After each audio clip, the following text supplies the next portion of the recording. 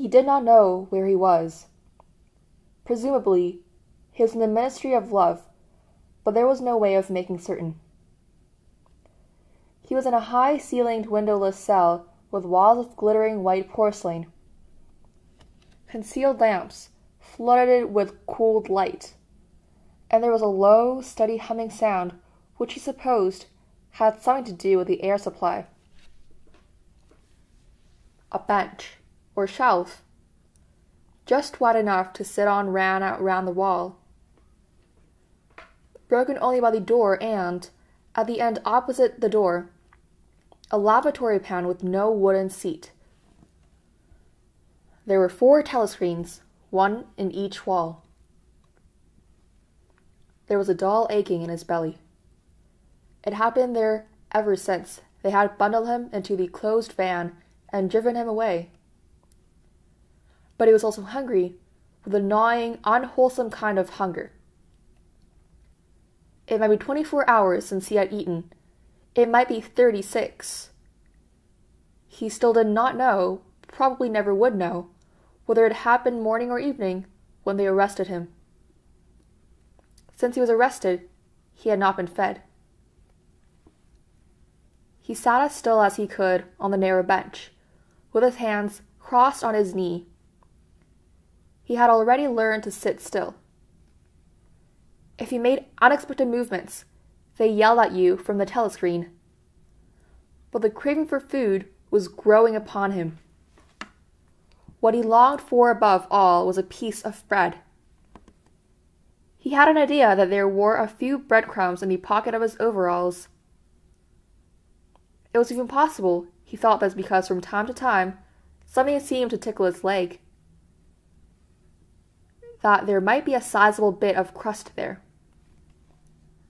In the end, the temptation to find out overcame his fear.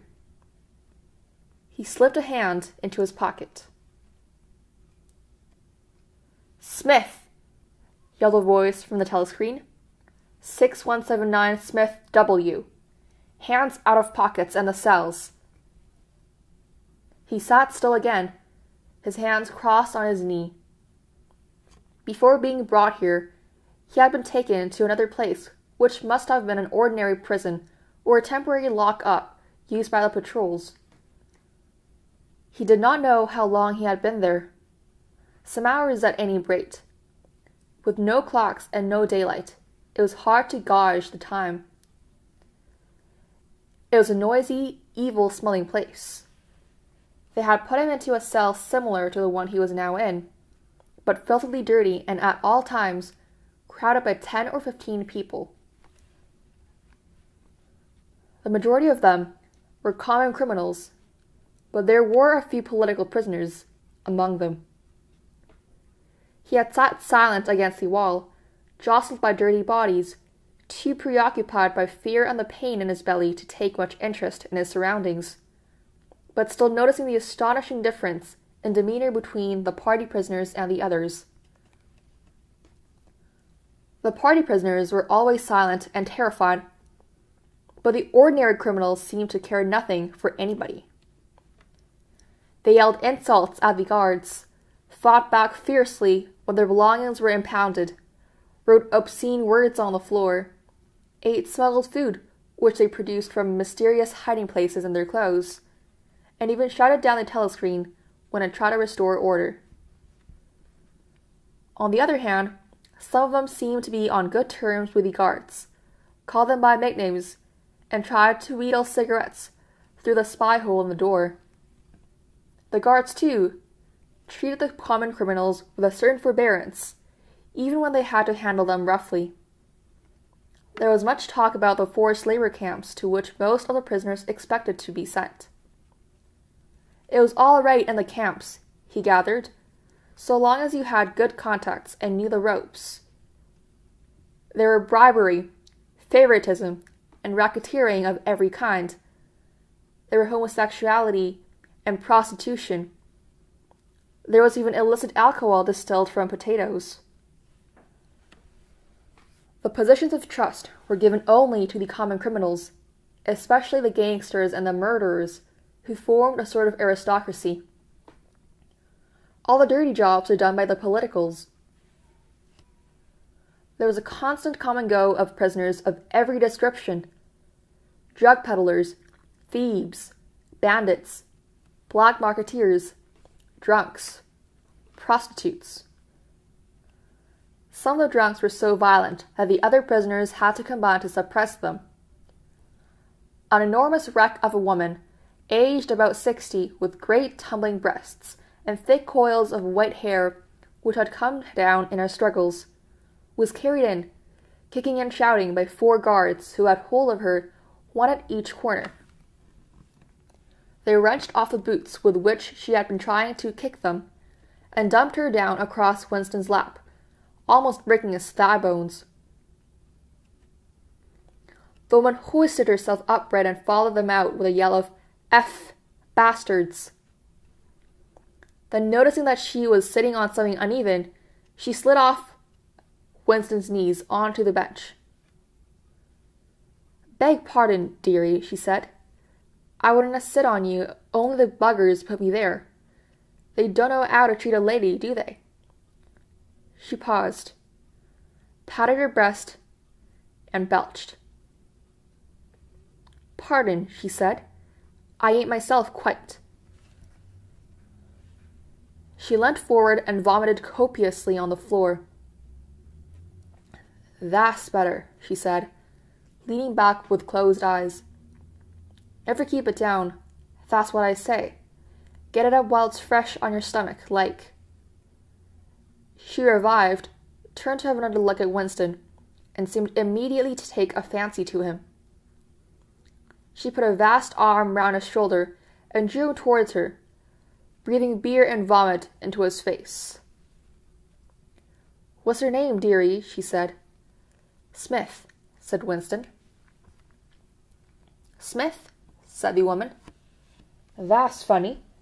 My name's Smith, too. Why," she added sentimentally, "I might be your mother." She might, thought Winston, be his mother. She was about the right age and physique, and it was probable that people changed somewhat after 20 years in a forced labor camp. No one else had spoken to him.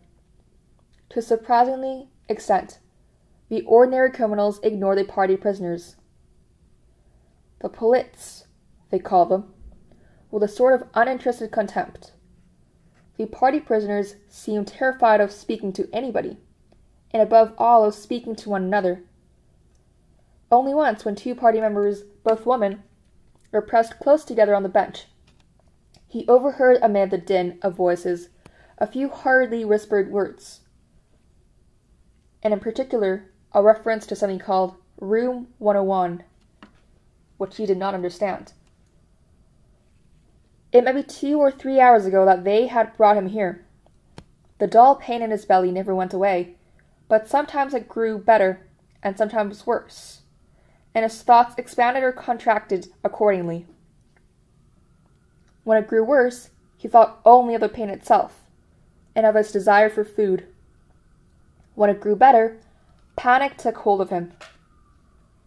There were moments when he foresaw the things that would happen to him with such actuality that his heart galloped and his breath stopped. He felt a smash of truncheons in his elbows and elbow-shod boots on his shins. He saw himself groveling on the floor, screaming for mercy through broken teeth. He hardly thought of Julia. He could not fix his mind on her. He loved her and would not betray her, but that was only a fact, known as he knew the rules of arithmetic. He felt no love for her, and he hardly even wondered what was happening to her. He thought oftener of O'Brien with a flickering hope. O'Brien must know that he had been arrested. The Brotherhood, he said, never tried to save his members. But there was the razor blade. They would send the razor blade if they could. There would be perhaps 5 seconds before the guards could rush into the cell. The blade would bite onto him with a sort of burning coolness, and even the fingers that held it would be cut to the bone. Everything came back to his sick body, which shrank trembling from the smallest pain. He was not certain that he would use a razor blade, even if he got the chance. It was more natural to exist from moment to moment, accepting another 10 minutes' life, even with the certainty that there was torture at the end of it. Sometimes he tried to calculate the number of porcelain bricks in the walls of the cell. It did not have been easy, but he always lost count at some point or another. More often he wondered where he was, and what time of day it was. At one moment he felt certain that it was broad daylight outside, and at the next equally certain that it was pitch darkness. In this place, he knew instinctively, the lights would never be turned out. It was a place with no darkness. He saw now why O'Brien had seemed to recognize the illusion. In the ministry of love, there were no windows. His cell might be at the heart of the building or against its outer wall. It might be 10 floors below ground, or 30 above it. He moved himself mentally from place to place, and tried to determine by the feeling of his body whether he was perched high in the air or buried deep underground. There was a sound of marching boots outside. The steel door opened with a clang. A young officer, a trim black uniformed figure who seemed to glitter all over with polished leather and whose pale, straight-featured face was like a wax mask, stepped smartly through the doorway. He motioned to the guards outside to bring in the prisoner they were leading. The poet Ampleforth shambled into the cell. The door clanged shut again. Ampleforth made one or two uncertain movements from side to side, as though having some idea that there was another door to go out of, and then began to wander up and down the cell. He had not yet noticed Winston's presence. His troubled eyes were gazing at the wall, about a meter above the level of Winston's head. He was shoeless. Large, dirty toes were sticking out of the holes in his socks. He was also several days away from a shave. A scrubby beard covered his face to the cheekbones, giving him an air of ruffianism that went oddly with his large, weak frame and nervous movements. Winston roused himself a little from his lethargy. He must speak to Ampleforth and risk a yell from the telescreen. It was even conceivable that Ampleforth was the bearer of the razor blade. "Ampleforth," he said. There was no yell from the telescreen. Ampleforth paused, mildly startled. His eyes focused themselves slowly on Winston. "Ah, Smith," he said. "You too. What are you in for?" "To tell you the truth." He sat down awkwardly on the bench opposite Winston. "There's only one offense, is there not?" he said. "And have you committed it?" "Apparently I have." He put a hand to his forehead and pressed his temples for a moment, as though trying to remember something. "These things happen," he began vaguely. "I have been able to recall one instance. A possible instance. There was an indiscretion, undoubtedly. We are producing a definitive edition of the poems of Kipling. I allow the word God to remain at the end of a line. I could not help it," he added almost indignantly, raising his face to look at Winston. "It was impossible to change a line. The rhyme was rod.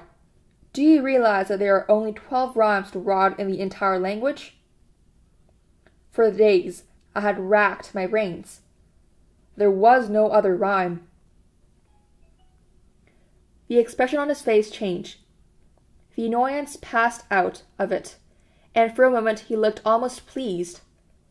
A sort of intellectual warmth, the joy of a pedant who has found out some useless fact, shone through the dirt and scrubby hair. "Has it ever occurred to you," he said, that the whole history of English poetry has been determined by the fact that the English language lacks rhymes? No, that particular thought had never occurred to Winston, nor, in these circumstances, did it strike him as very important or interesting. "Do you know what time of day it is?" he said. Ampleforth looked startled again.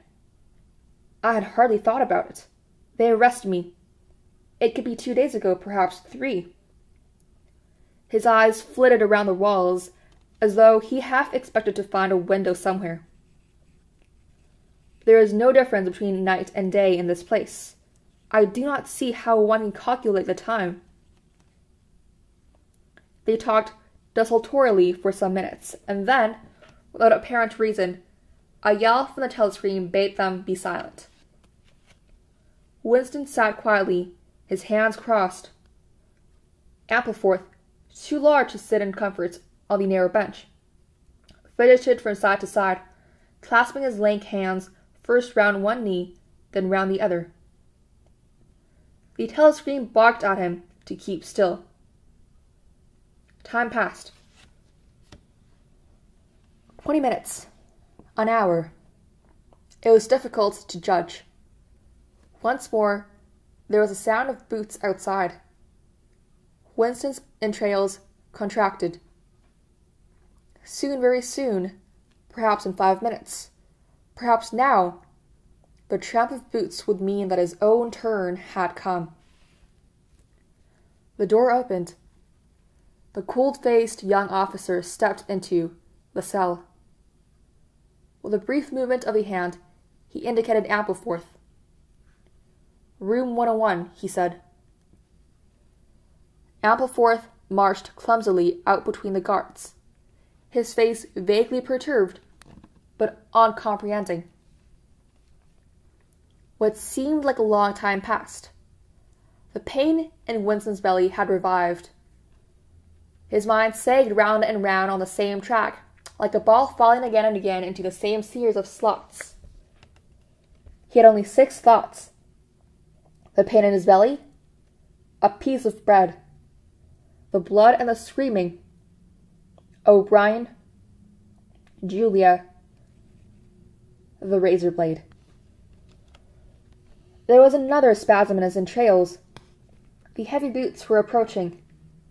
As the door opened, a wave of air that it created brought in a powerful smell of cold sweat. Parsons walked into the cell. He was wearing khaki shorts and a sports shirt. This time, Winston was startled into self-forgetfulness. "You here," he said. Parsons gave Winston a glance in which there was neither interest nor surprise, but only misery. He began walking jerkily up and down, evidently unable to keep still. Each time he straightened his pudgy knees, it was apparent that they were trembling. His eyes had a wide-open, staring look, as though he could not prevent himself from gazing at something in the middle distance. "What are you in for?" said Winston. "Thought crime," said Parsons, almost blubbering.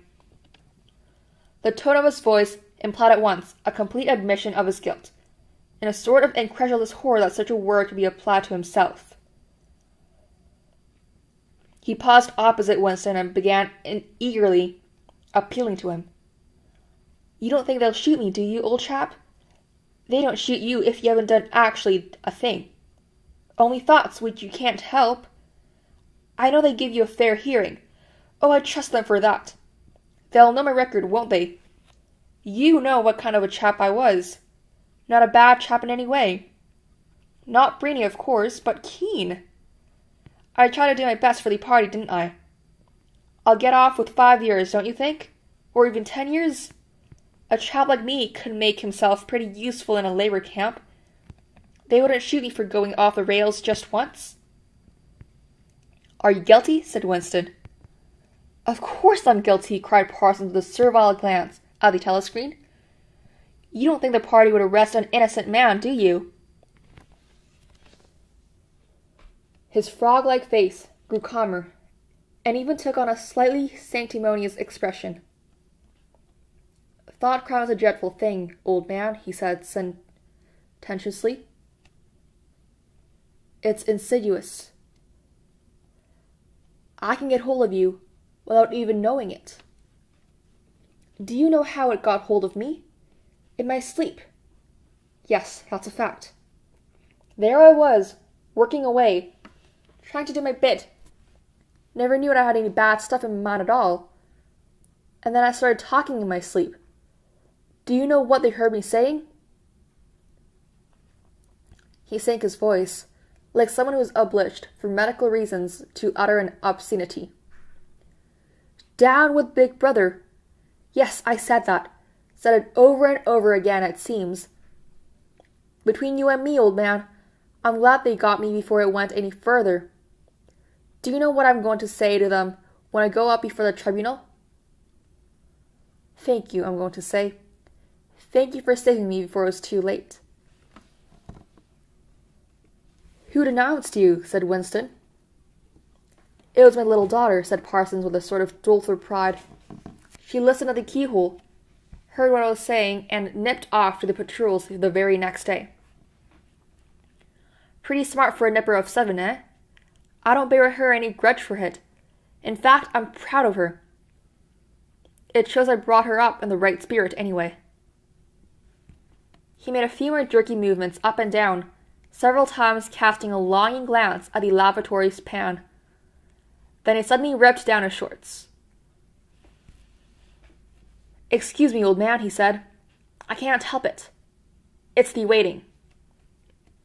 He plumped his large posteriors onto the lavatory pan.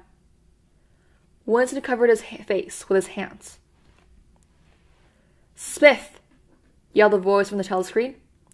6079 Smith W. Uncover your face. No face is covered in the cells.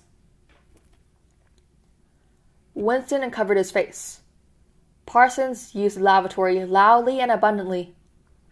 Then it turned out that the plug was defective, and the cell stank abominably for hours afterwards. Parsons was removed. More prisoners came and went mysteriously. One, a woman, was consigned to room 101, and, Winston noticed, seemed to shrivel and turn a different color when she heard the words. A time came when, if it happened morning, when he was brought here, it would be afternoon, or if it happened afternoon, then it would be midnight. There were 6 prisoners in the cell, men and women. All sat very still. Opposite Winston, there sat a man with a chinless, toothy face exactly like that some large, harmless rodent. His fat, mottled cheeks were so pouched at the bottom that it was difficult not to believe that he had little stores of food tucked away there. His pale grey eyes flitted timorously from face to face, and turned quickly away again when he caught anyone's eye.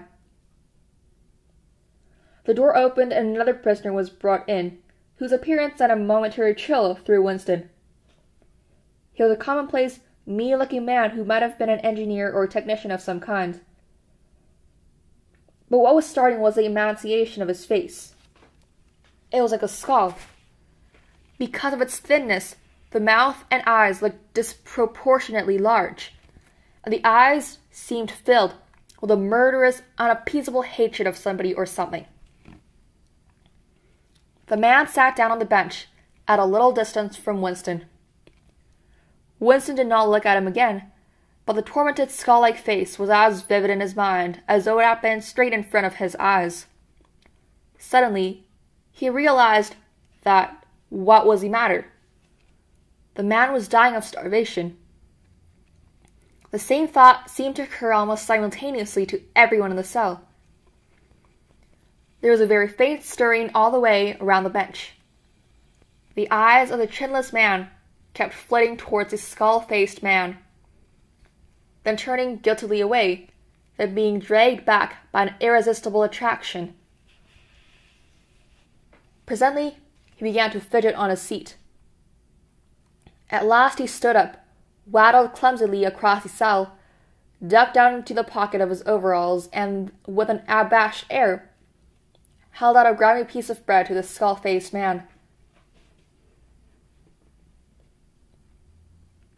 There was a furious, deafening roar from the telescreen. The chinless man jumped in his tracks. The skull-faced man had quickly thrust his hands behind his back, as though demonstrating to all the world that he refused the gift. "Bumstead!" roared the voice. 2713, Bumstead J. Let fall that piece of bread. The chinless man dropped the piece of bread on the floor. "Remain standing where you are," said the voice. "Face the door. Make no movement." The chinless man obeyed. His large, pouchy cheeks were quivering uncontrollably. The door clanged open. As a young officer entered and stepped aside, there emerged from behind him a short, stumpy guard with enormous arms and shoulders.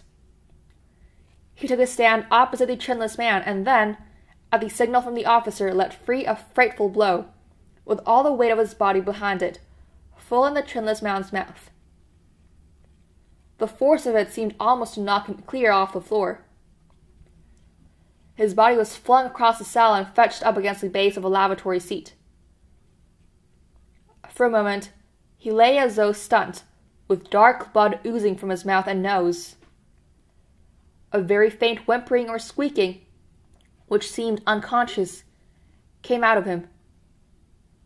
Then he rolled over and waved himself unsteadily on hands and knees.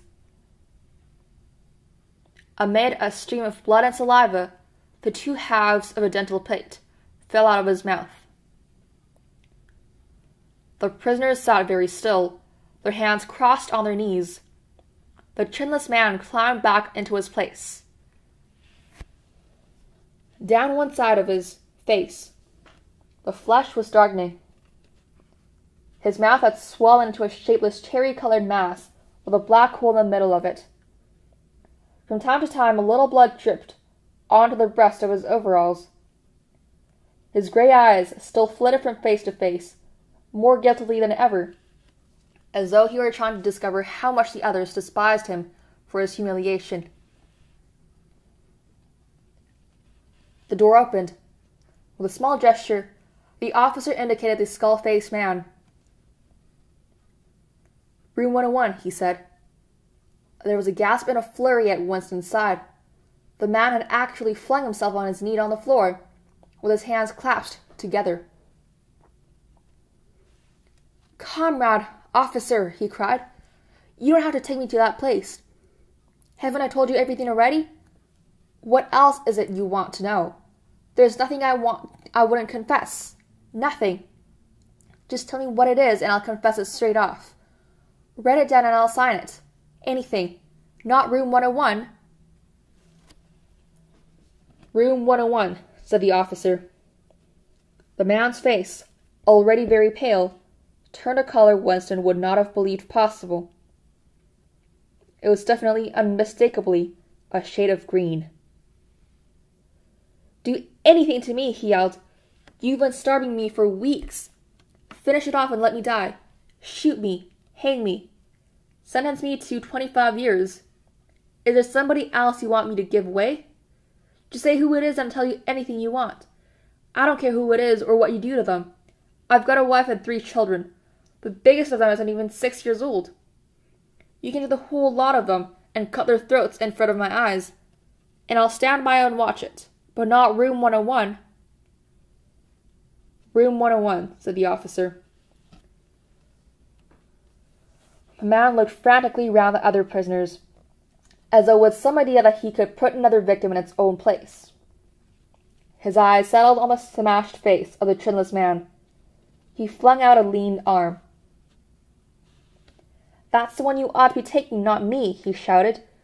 "You didn't hear what he was saying after they bashed his face. Give me a chance and I'll tell you every word of it. He's the one that's against the party, not me." The guards stepped forward. The man's voice rose to a shriek. "You didn't hear him," he repeated. "Something went wrong with the telescreen.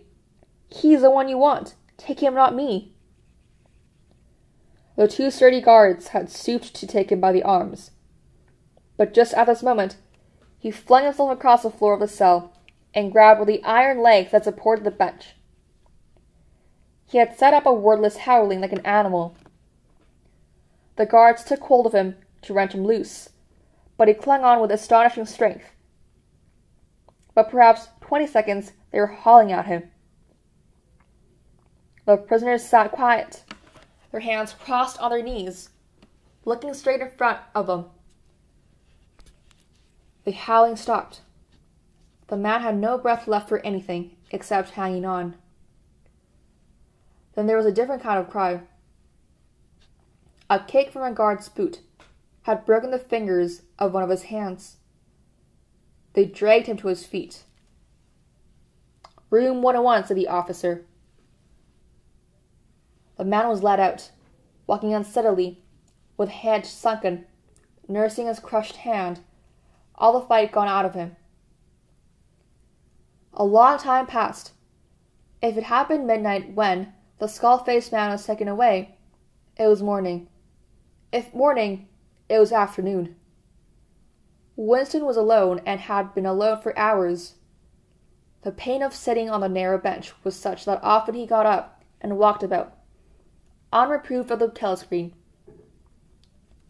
The piece of bread still lay where the chinless man had dropped it.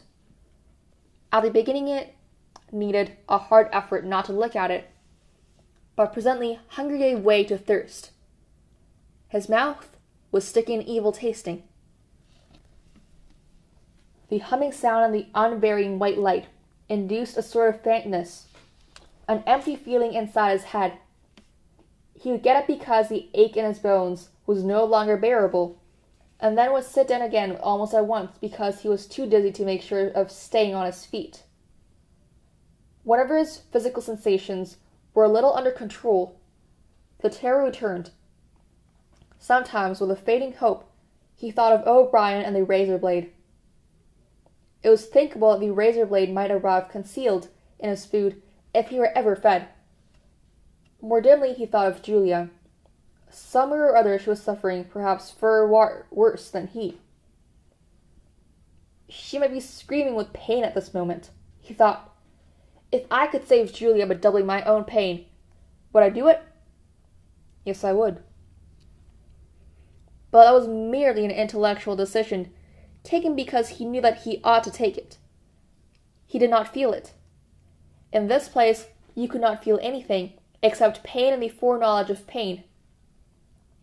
Besides, was it possible when you were actually suffering it, to wish for any reason whatever that your own pain should increase? But that question was not answerable yet.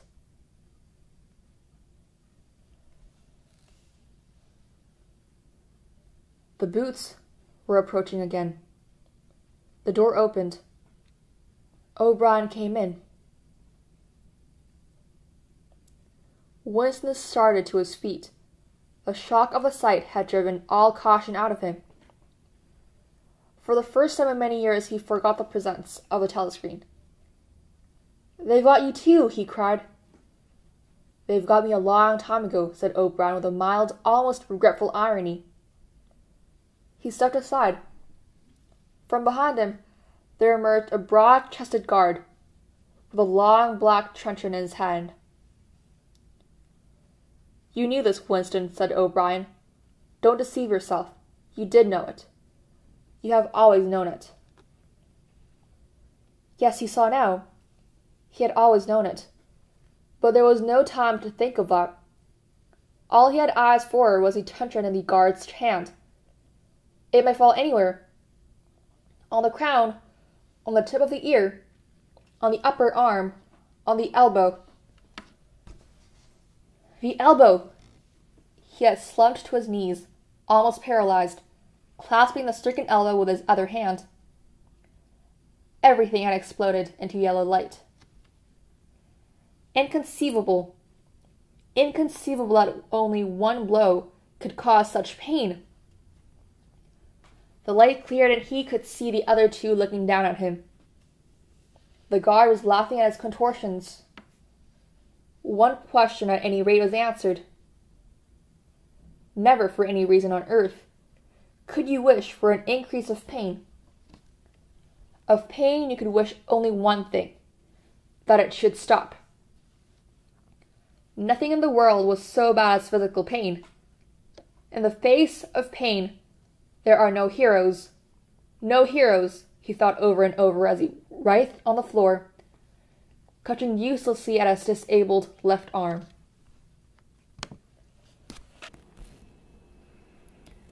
He was lying on something that felt like a camp bed, except that it was higher off the ground than that. He was fixed down in some way so that he could not move. Light that seemed stronger than usual was falling on his face. Orion was standing at his side, looking down at him intently. At the other side of him stood a man in a white coat, holding a hypodermic syringe. Even after his eyes were open, he took in his surroundings only gradually.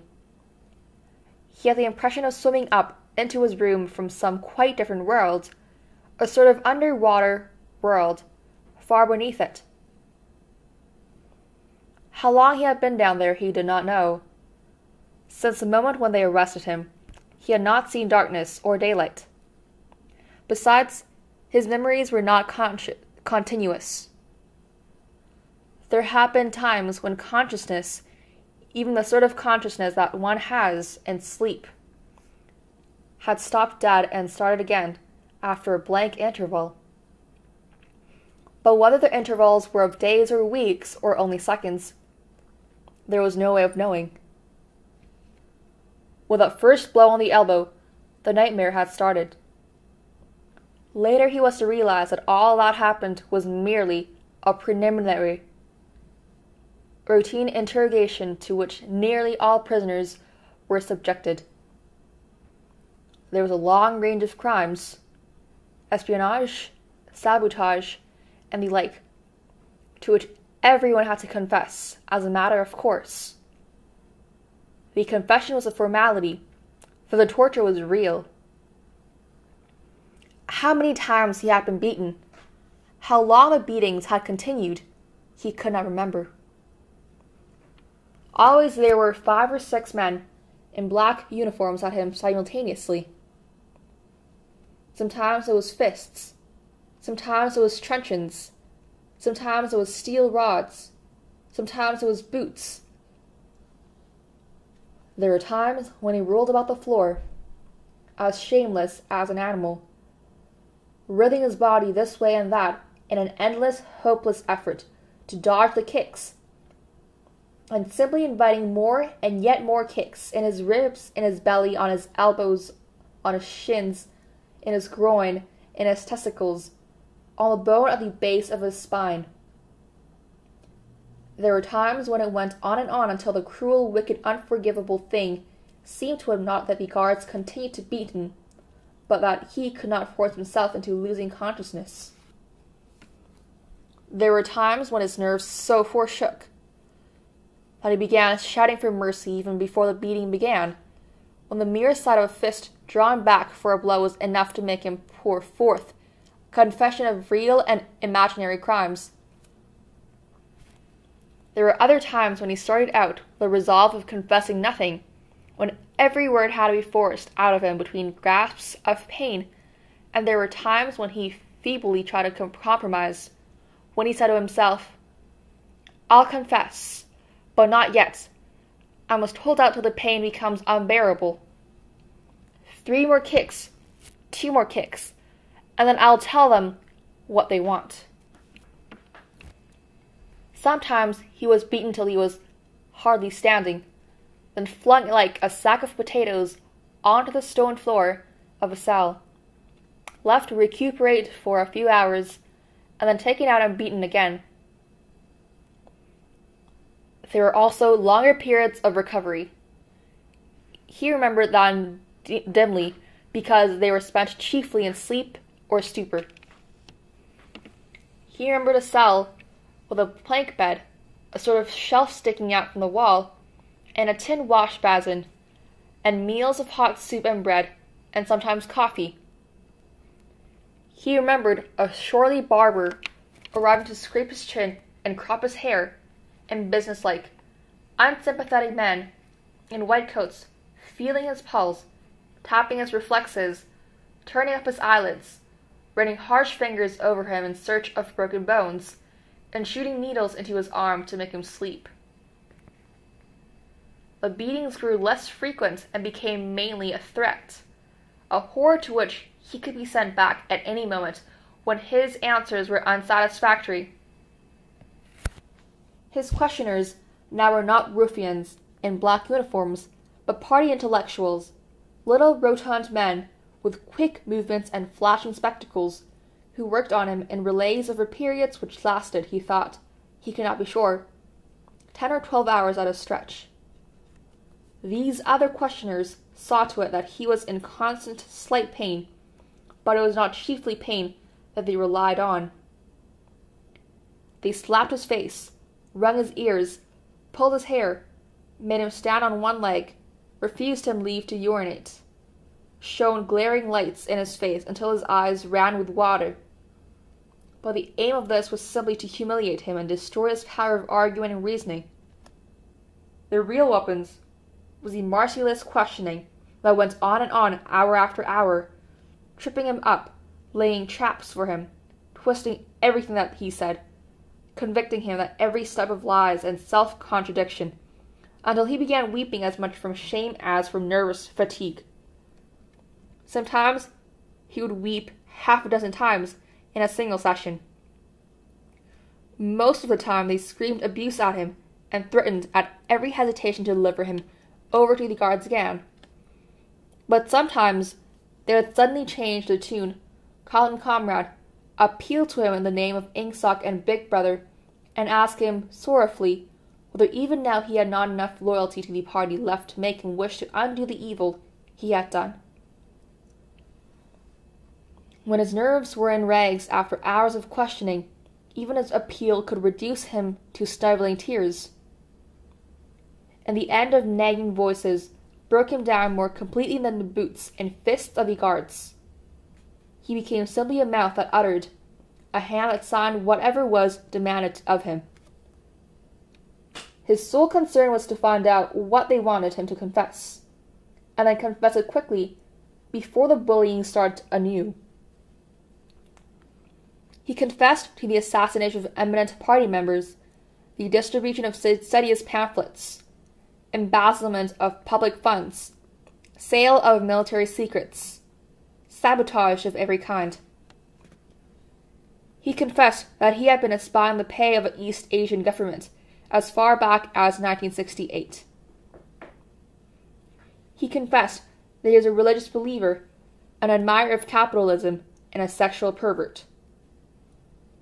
He confessed that he had murdered his wife, although he knew, and his questioners must have known, that his wife was still alive. He confessed that for years he had been in personal touch with Goldstein, and had been a member of an underground organization which had included almost every human being he had ever known. It was easier to confess everything and implicate everybody. Besides, in a sense it was all true. It was true that he had been the enemy of the party, and in the eyes of the party, there was no distinction between the thought and the deed. There were also memories of another kind. They stood out in his mind disconnectedly, like pictures with blackness all around them. He was in a cell which might have been either dark or light, because he could see nothing except a pair of eyes. Near at hand, some kind of instrument was ticking slowly and regularly. The eyes grew larger and more luminous. Suddenly, he floated out of his seat, dived into his eyes, and was swallowed up. He was strapped into a chair surrounded by dials, under dazzling lights. A man in a white coat was reading the dials. There was a tramp of heavy boots inside. The door clanged open. The waxen-faced officer marched in, followed by 2 guards. "Room 101, said the officer. The man in the white coat did not turn around. He did not look at Winston either. He was looking only at the dials. He was rolling down in a mighty corridor, a kilometer wide, full of glorious golden light, roaring with laughter and shouting out confessions at the top of his voice. He was confessing everything, even the things he had succeeded in holding back under the torture. He was relating the entire history of his life to an audience who knew it already. With him were the guards, the other questioners, the men in white coats, O'Brien, Julia, Mr. Sherrington, all rolling down the corridor together and shouting with laughter. Some dreadful thing which had lain embedded in the future had somehow been skipped over and had not happened. Everything was all right. There was no more pain. The last detail of his life was laid bare, understood, forgiven. He was starting up from the plank bed in half certainty that he had heard O'Brien's voice. Although his interrogation, although he had never seen him, he had had the feeling that O'Brien was at his elbow, just out of sight. It was O'Brien who was directing everything. It was he who sent the guards onto Winston and who prevented them from killing him. It was he who decided when Winston should scream with pain, when he should have a respite, when he should be fed, when he should sleep, when the drugs should be pumped into his arm. It was he who asked the questions and suggested the answers. He was a tormentor. He was a protector. He was the inquisitor. He was a friend. And once, Winston could not remember whether he was in drugged sleep or in normal sleep, or even in a moment of wakefulness. A voice murmured in his ear, "Don't worry, Winston. You're in my keeping. For 7 years I have watched over you. Now the turning point has come. I shall save you. I shall make you perfect." He was not sure whether it was O'Brien's voice, but it was the same voice that had said to him, "We shall meet in the place where there is no darkness," in that other dream 7 years ago. He did not remember any ending to his interrogation. There was a period of blackness, and then the cell or room in which he now was had gradually materialized round him. He was almost flat on his back and unable to move. His body was held down at every essential point. Even the back of his head was gripped in some manner. O'Brien was looking down at him gravely and rather sadly, and his face, seen from below, looked coarse and worn, with pouches under the eyes and tired lines from nose to chin. He was older than Winston had thought him. He was perhaps 48 or 50. Under his hand, there was a dial with a lever on top and figures running around the face. "I told you," said O'Brien, "that if we met again, it would be here." "Yes," said Winston. Without any warning except a slight movement of O'Brien's hand, a wave of pain flooded his body. It was a frightening pain because he could not see what was happening, and he had the feeling that some mortal injury was being done to him. He did not know whether the thing was really happening, or whether the effect was electrically produced. But his body was being wrenched out of shape. The joints were slowly torn apart. Although the pain had brought the sweat out on his forehead, the worst of all was the fear that his backbone was about to snap.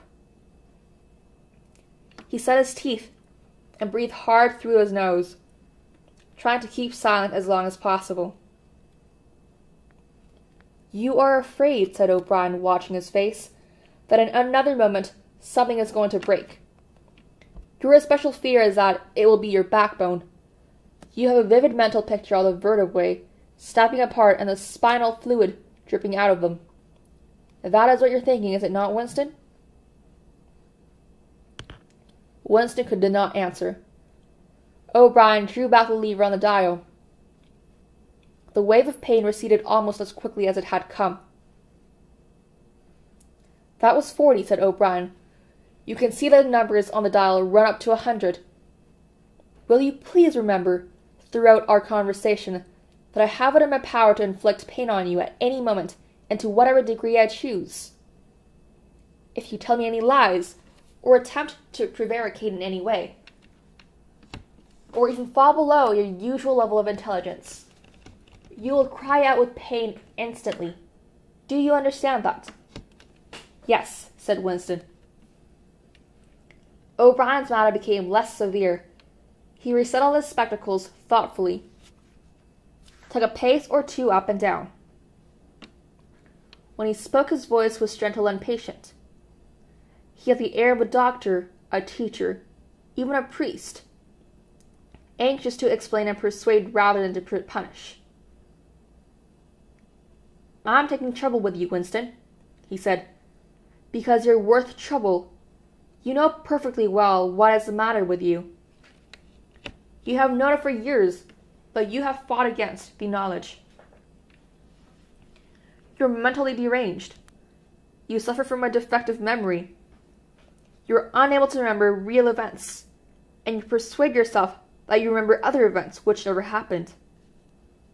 Fortunately, it is curable. You have never cured yourself of it, because you did not choose to.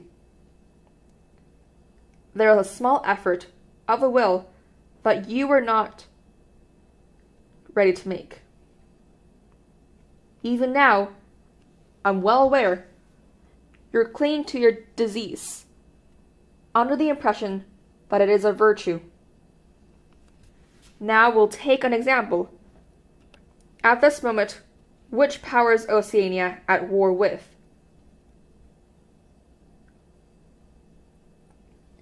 When I was arrested, Oceania was at war with East Asia. With East Asia. Good. And Oceania has always been at war with East Asia, has it not? Winston drew in his breath. He opened his mouth to speak, and then did not speak.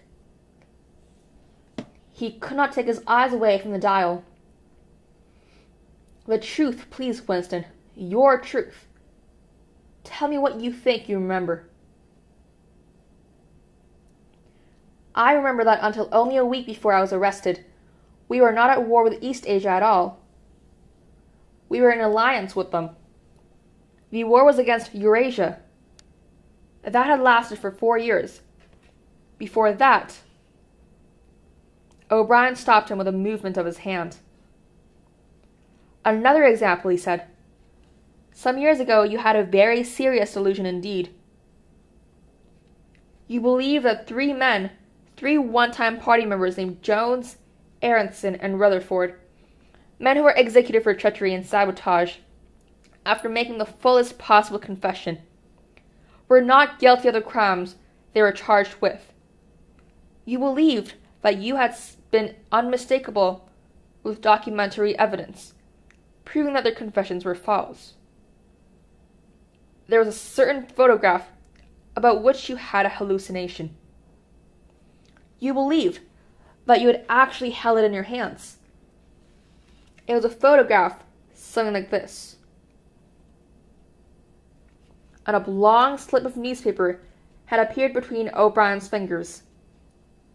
For perhaps 5 seconds, it was beneath the angle of Winston's vision. It was a photograph, and there was no question of his identity. It was the photograph. It was another copy of the photograph of Jones, Aronson, and Rutherford at the party function in New York, which he had chanced upon 11 years ago and promptly destroyed. For only an instant, it was before his eyes, then it went out of sight again. But he had seen it. Unquestionably, he had seen it. He made a desperate, agonizing effort to wrench the top half of his body free. It was impossible to move so much as a centimeter in any direction. For the moment, he had even forgotten the dial. All he wanted was to hold the photograph in his fingers again, or at least to see it. "It exists!" he cried. "No," said O'Brien.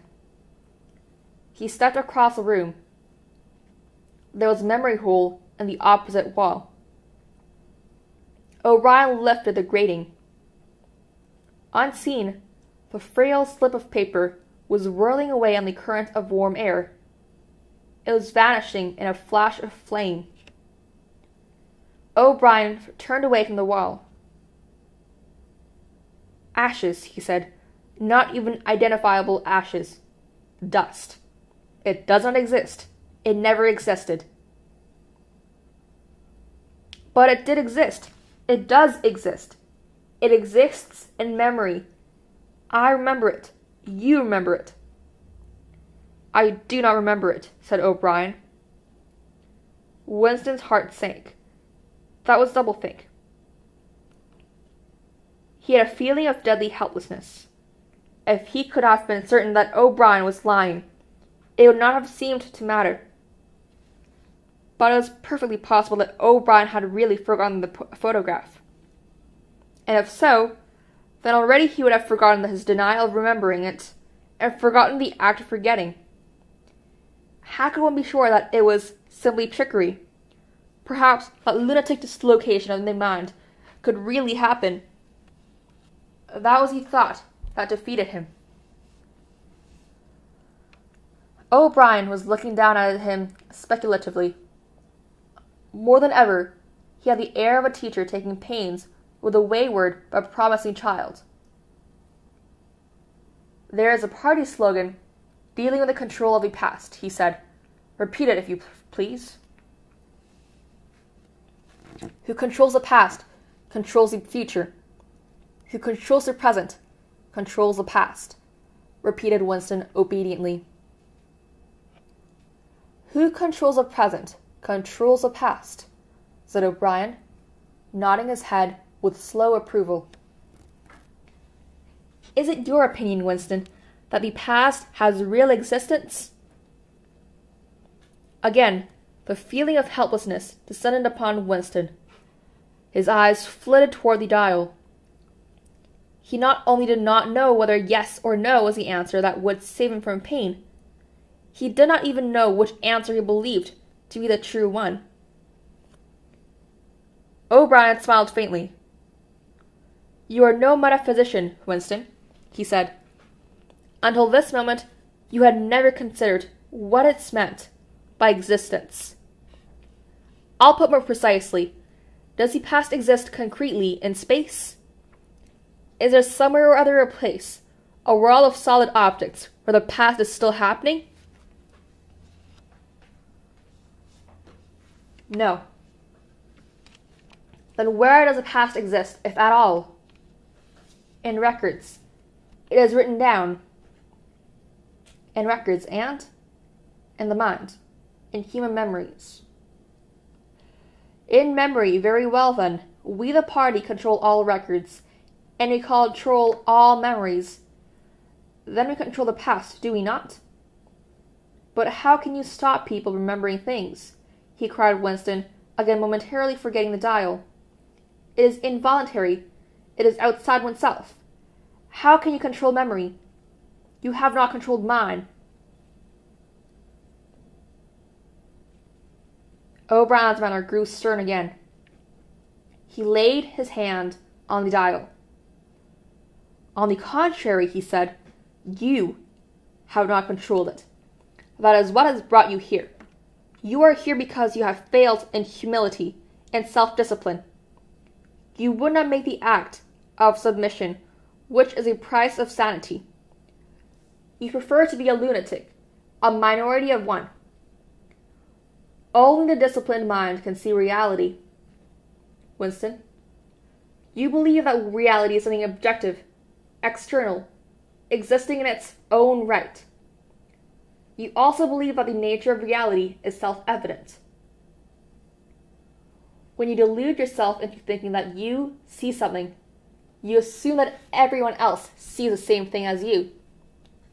But I tell you, Winston, that reality is not external.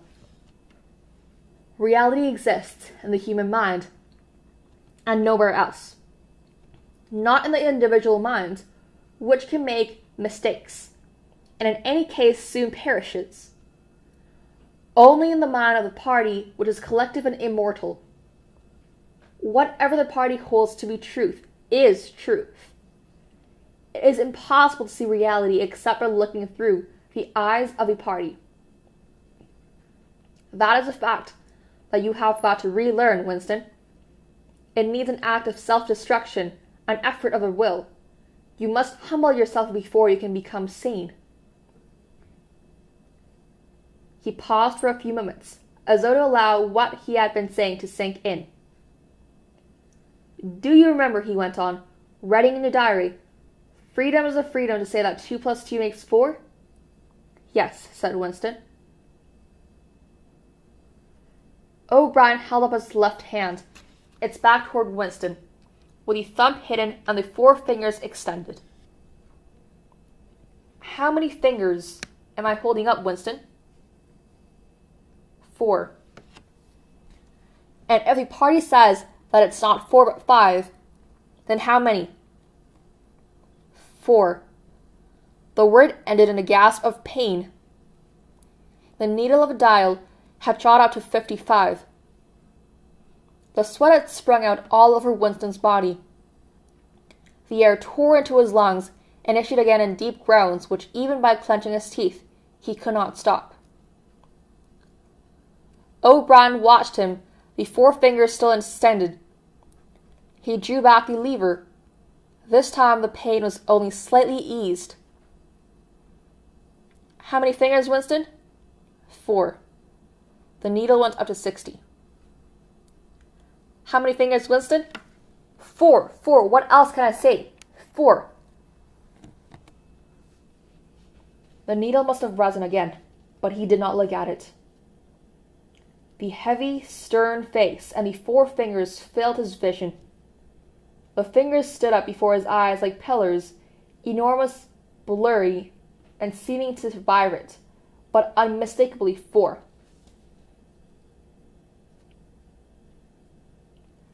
How many fingers, Winston? 4. Stop it, stop it. How can you go on? 4. 4. How many fingers, Winston? 5, 5, 5. No, Winston. That's no use. You're lying. You still think there are 4. How many fingers, please? 4, 5, 4. Anything you like. Only stop it. Stop the pain.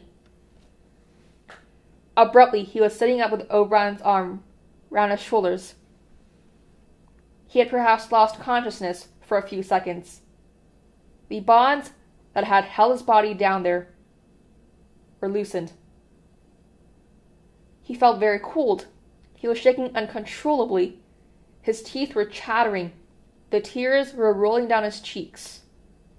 For a moment, he clung to O'Brien like a baby, curiously comforted by the heavy arm round his shoulders. He had the feeling that O'Brien was his protector, that the pain was something that came from outside, from some other source, and that it was O'Brien who would save him from it. You're a slow learner, Winston, said O'Brien gently. How can I stop it? He blubbered. How can I help seeing what is in front of my eyes? 2 and 2 are 4. Sometimes, Winston. Sometimes they are 5. Sometimes they are 3. Sometimes they're all of them at once. You must try harder. It's not easy to become sane. He laid Winston down on the bed. The grip on his limbs tightened again, but the pain had ebbed away, and the trembling had stopped, leaving him merely weak and cold. O'Brien motioned with his head to the man in the white coat, who had stood immobile throughout the proceedings. The man in the white coat bent down and looked closely into Winston's eyes, felt his pulse, laid an ear against his chest, tapped here and there. Then he nodded to O'Brien. Again, said O'Brien. The pain flowed into Winston's body. The needle must be at 70, 75. He had shut his eyes this time. He knew that the fingers were still there, and still 4. All that mattered was somehow to stay alive until the spasm was over. He had ceased to notice whether he was crying out or not. The pain lessened again. He opened his eyes. O'Brien had drawn back the lever. How many fingers, Winston? 4, I suppose there are 4. I would see 5 if I could. I'm trying to see 5. Which do you wish? To persuade me that you see 5 or really to see them? Really to see them. Again, said O'Brien. Perhaps the needle was at 80, 90. Winston could only intermittently remember why the pain was happening. Behind his screwed-up eyelids, a forest of fingers seemed to be moving in a sort of dance, weaving in and out, disappearing behind one another and reappearing again. He was trying to count them. He couldn't remember why. He knew only that it was impossible to count them, and that this was somehow due to the mysterious identity between 5 and 4. The pain dialed down again. When he opened his eyes, it was to find that he was still seeing the same thing. Innumerable fingers, like moving trees, were still streaming past in either direction, crossing and recrossing. He shut his eyes again.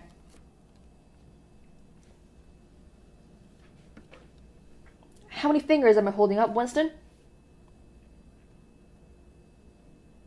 I don't know. You will kill me if you do that again.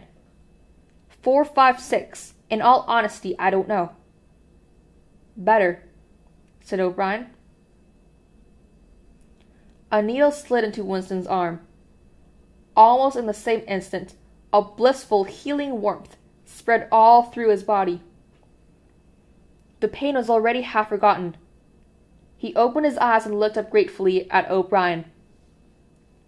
At sight of the heavy-lined face, so ugly and so intelligent, his heart seemed to turn over. If he could have moved, he would have stretched out a hand and laid it on O'Brien's arm. He had never loved him so deeply as at this moment, and not merely because he had stopped the pain.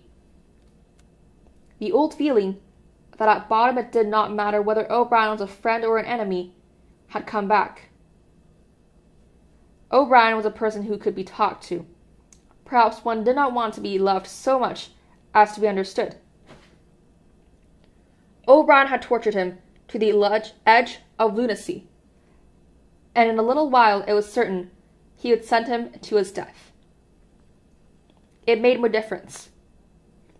In some sense, that went deeper than friendship. They were intimates. Somewhere or other, although the actual words might never be spoken, there was a place where they could meet and talk. O'Brien was looking down at him with an expression which suggested that the same thought might be in his own mind. When he spoke, it was in an easy conversational tone. "Do you know where you are, Winston?" he said. "I don't know. I can guess. In the Ministry of Love." "Do you know how long you have been here?" "I don't know. Days, weeks, months. I think it's months." "And why do you imagine that we bring people to this place?" "To make them confess." "No, that is not the reason. Try again." "To punish them." "No!" exclaimed O'Brien. His voice had changed extraordinarily, and his face had suddenly become both stern and animated. "No, not merely to extract your confession, nor to punish you. Shall I tell you why we have brought you here? To cure you, to make you sane. Will you understand, Winston, that no one whom we bring to this place ever leaves our hands uncured? We are not interested in those stupid crimes that you have committed. The party is not interested in the overt act. The thought is all we care about. We do not merely destroy our enemies, we change them. Do you understand what I mean by that?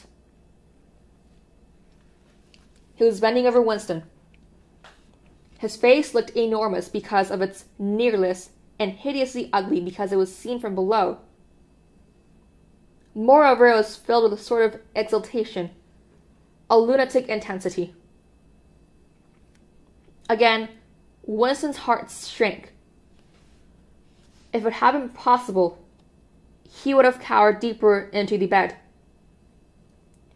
He felt certain that O'Brien was about to twist the dial out of sheer wantonness. At this moment, however, O'Brien turned away. He took a pace or two up and down. Then he continues less vehemently. The first thing for you to understand is that in this place there are no martyrdoms. You have rarely religious persecutions of the past. In the Middle Ages, there was the Inquisition. It was a failure. It set out to eradicate heresy and ended by perpetuating it. For every heretic it burned and at the stake, thousands of others rose up. Why was that? Because the Inquisition killed its enemies in the open, and killed them while they were still unrepentant. In fact, it killed them because they were unrepentant. Men were dying because they would not abandon their true beliefs. Naturally, all the glory belonged to the victim, and all the shame to the inquisitor who burned him. Later, in the 20th century, there were the totalitarians, as they were called. There were the German Nazis and the Russian communists. The Russians persecuted heresy more cruelly than the Inquisition had done, and they imagined that they had learned from the mistakes of the past. They knew at any rate that one must not make martyrs. Before they exposed their victims to public trial, they deliberately set themselves to destroy their indignity. They wore them down by torture and solitude until they were despicable, cringing wretches, confessing whatever was put into their mouths, covering themselves with abuse, accusing and sheltering behind one another, whimpering for mercy. And yet after only a few hours, the same thing had happened, over again. The dead men had become martyrs and their degradation was forgotten. Once again, why was it? In the first place, because the confessions that they had made were obviously extorted and untrue. We do not make mistakes of that kind. All the confessions that are unuttered here are true. We make them true. And above all, we do not allow the dead to rise up against us. You must stop imagining that posterity will vindicate you, Winston. Posterity will never hear of you.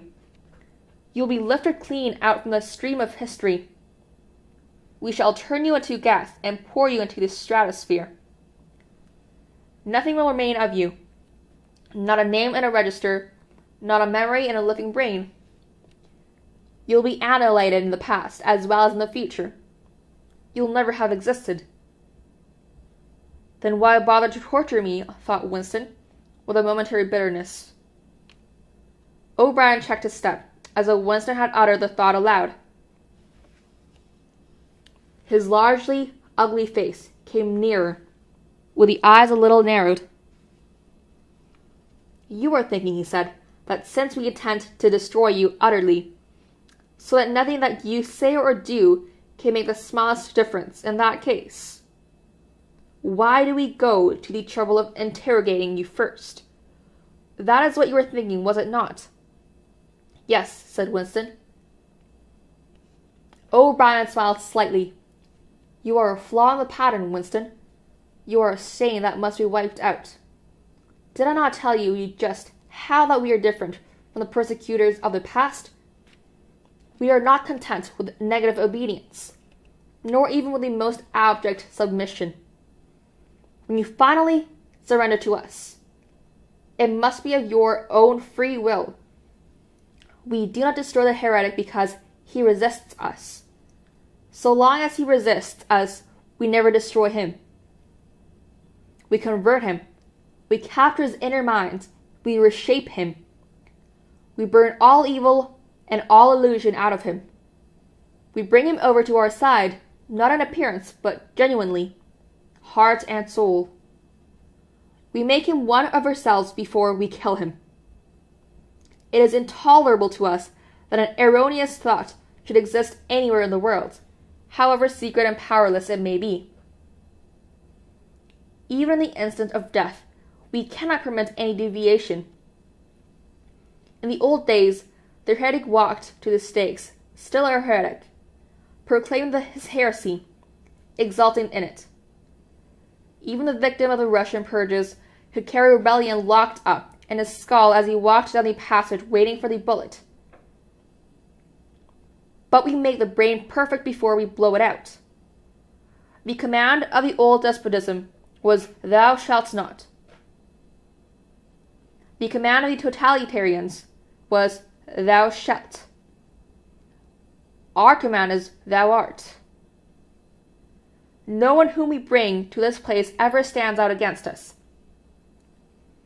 Everyone is washed clean, even those 3 miserable traitors in whose innocence you once believed, Jones, Aronson, and Rutherford. In the end we broke them down. I took part in their interrogation myself. I saw them gradually worn down, whimpering, groveling, weeping. And in the end, it was not with pain or fear, only with penitence. By the time we had finished, they were only the shells of men. There were nothing left in them except sorrow for what they had done, and love of Big Brother. It was touching to see how they loved him. They begged to be shot quickly, so that they could die while their minds were still clean. His voice had grown almost dreamy. The exultation, the lunatic enthusiasm, was still in his face. He's not pretending, thought Winston. He's not a hypocrite. He believes every word he says. What most oppressed him was the consciousness of his own intellectual inferiority. He watched the heavy yet graceful form strolling to and fro, in and out, of the ranges of his vision. O'Brien was a being in all ways larger than himself. There was no idea that he had ever had or could have that O'Brien had not long ago known, examined, and rejected. His mind contained Winston's mind. But in that case, how could it be true that O'Brien was mad? It must be he, Winston, who was mad. O'Brien halted and looked down at him. His voice had grown stern again. Do not imagine that you will save yourself, Winston, however completely you surrender to us. No one who has once gone astray is ever spared. And even if we chose to let you live out the natural term of your life, still you would never escape from us. What happens to you here is forever. Understand that in advance. We shall crush you down to the point from which there is no coming back. Things will happen to you from which you could not recover if you lived 1,000 years. Never again will you be capable of ordinary human feeling.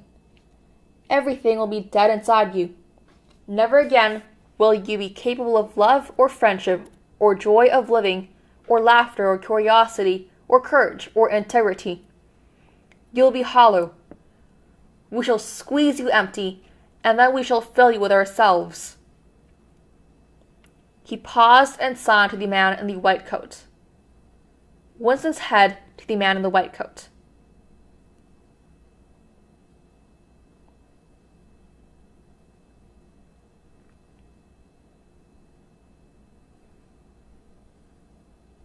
Two soft pads, which felt slightly moist, clamped themselves against Winston's temples. He quailed. There was pain coming, a new kind of pain. O'Brien laid a hand reassuringly, almost kindly, on his. This time it will not hurt, he said. Keep your eyes fixed on mine. At this moment, there was a devastating explosion, or what seemed like an explosion, though it was not certain whether there was any noise. There was undoubtedly a blinding flash of light. Winston was not hurt, only prostrated. Although he had already been lying on his back when the thing happened, he had a curious feeling that he had been knocked into that position. A terrific, painless blow had flattened him out. Also, something had happened inside his head. As his eyes regained their focus, he remembered who he was and where he was, and recognized a face that was gazing into his own. But somewhere or other there was a large patch of emptiness, as though a piece had been taken out of his brain. "It will not last," said O'Brien. "Look me in the eyes. What country is Oceania at war with?" Winston thought. He knew what was meant by Oceania, and that he himself was a citizen of Oceania. He also remembered Eurasia and East Asia, but who was at war with whom he did not know. In fact, he had not been aware that there was any war. "I don't remember." "Oceania is at war with East Asia. Do you remember that now?" "Yes." "Oceania has always been at war with East Asia, since the beginning of your life, since the beginning of the party, since the beginning of history. The war has continued without a break. Always the same war. Do you remember that?" "Yes. 11 years ago, you created a legend about 3 men who had been condemned to death for treachery. You pretended that you had seen a piece of paper which proved them innocent. No such piece of paper ever existed. You invented it, and later you grew to believe in it. You remember how the very moment at which you first invented it. Do you remember that?" "Yes." "Just now I held up the fingers of the hands to you. You saw 5 fingers. Do you remember that?" "Yes." O'Brien held up the fingers of his left hand with the thumb concealed. "There are 5 fingers there. Do you see 5 fingers?" "Yes." And he did see them, for a fleeting instant, before the scenery of his mind changed. He saw 5 fingers, and there was no deformity. Then everything was normal again, and the old fear, the hatred, and the bewilderment came crowding back again.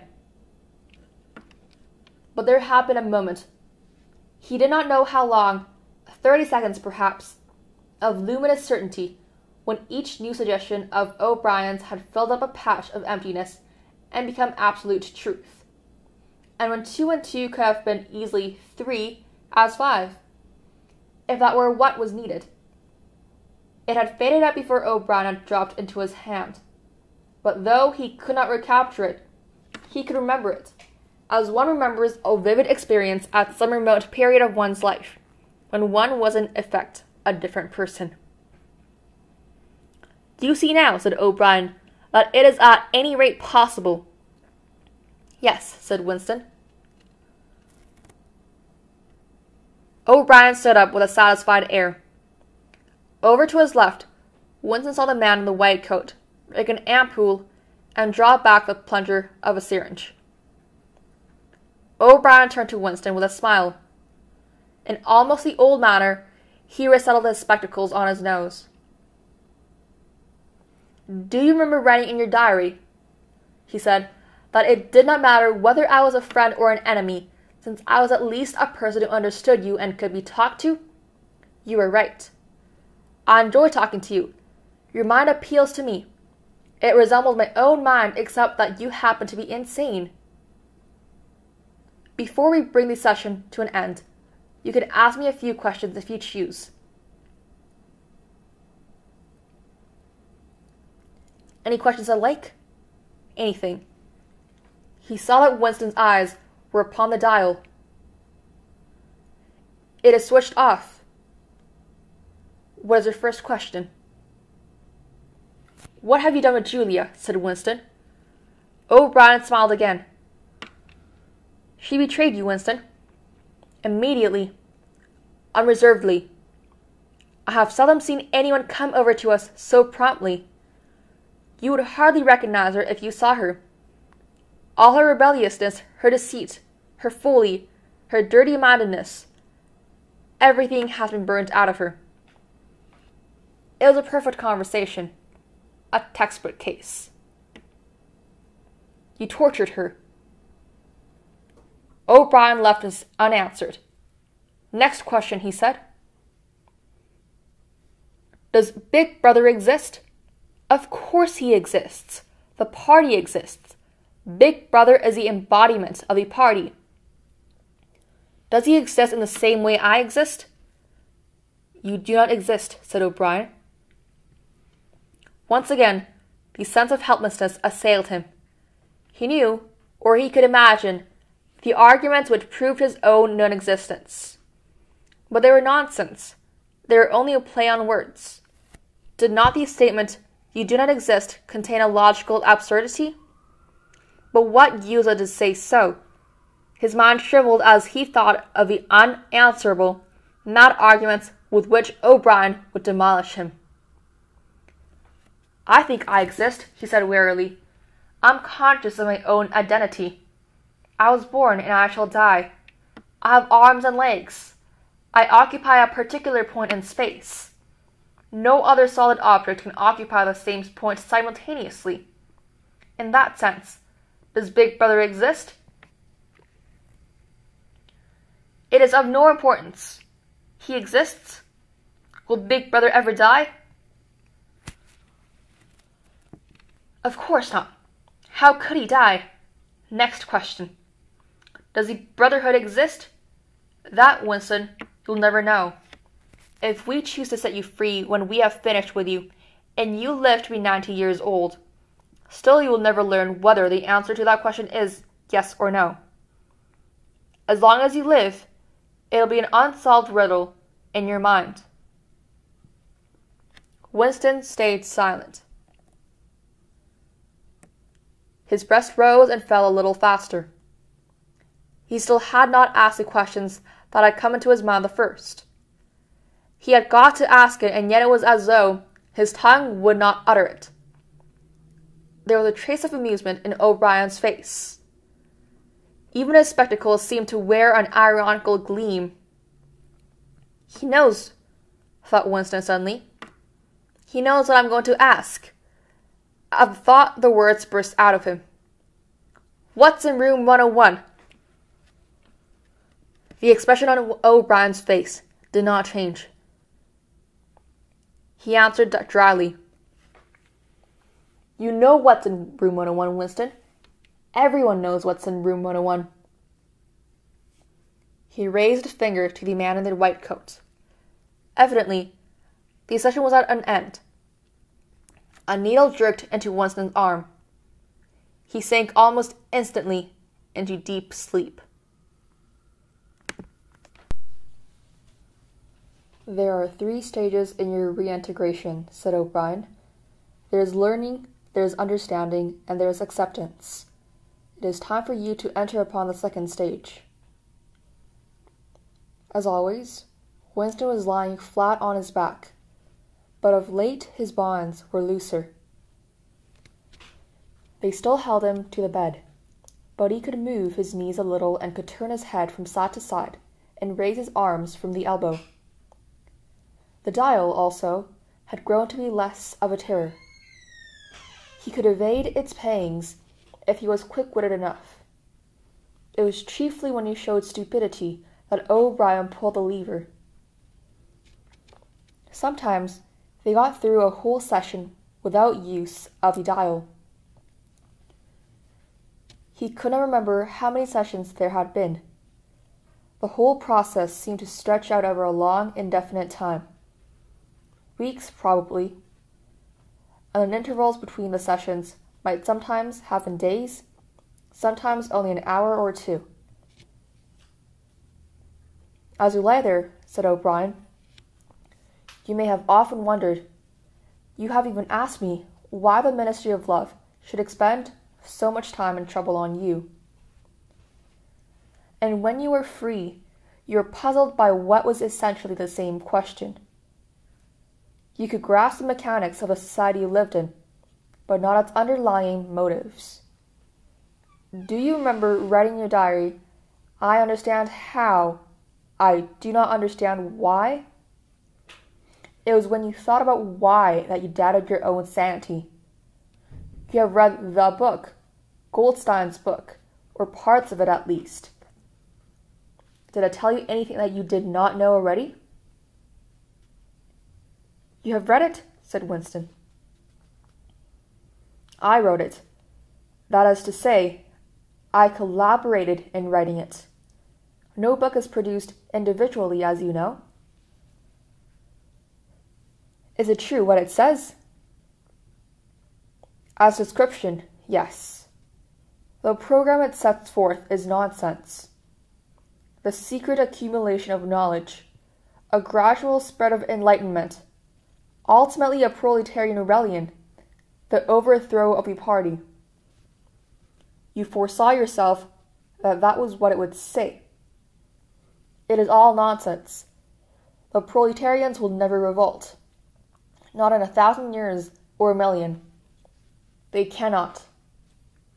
I do not have to tell you the reason. You know it already.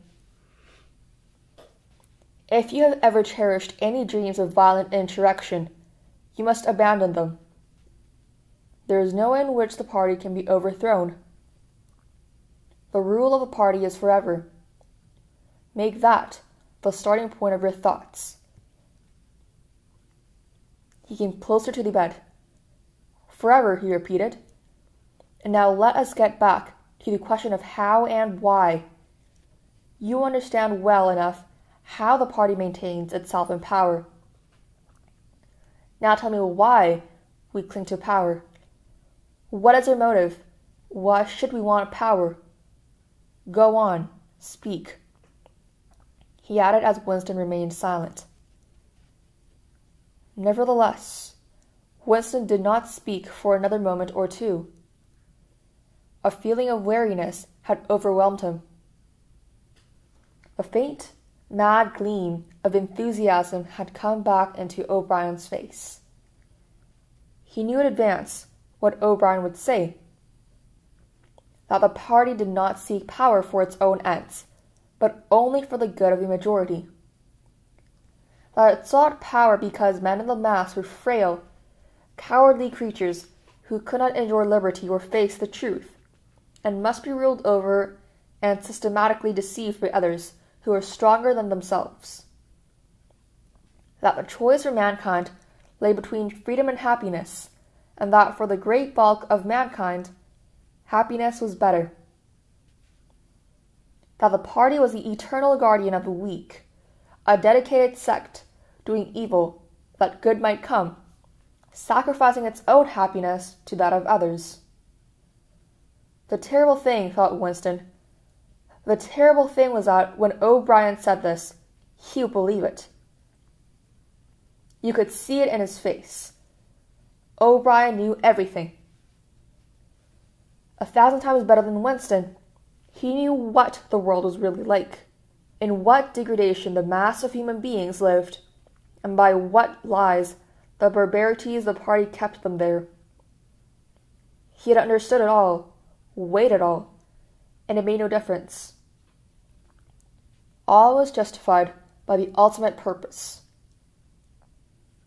What can you do, thought Winston, against a lunatic who is more intelligent than yourself, who gives your arguments a fair hearing and then simply persists in his lunacy? You are ruling over us for our own good, he said feebly. You believe that human beings are not fit to govern themselves, and therefore... He started and almost cried out. A pang of pain had shot through his body. O'Brien had pushed the lever of the dial up to 35.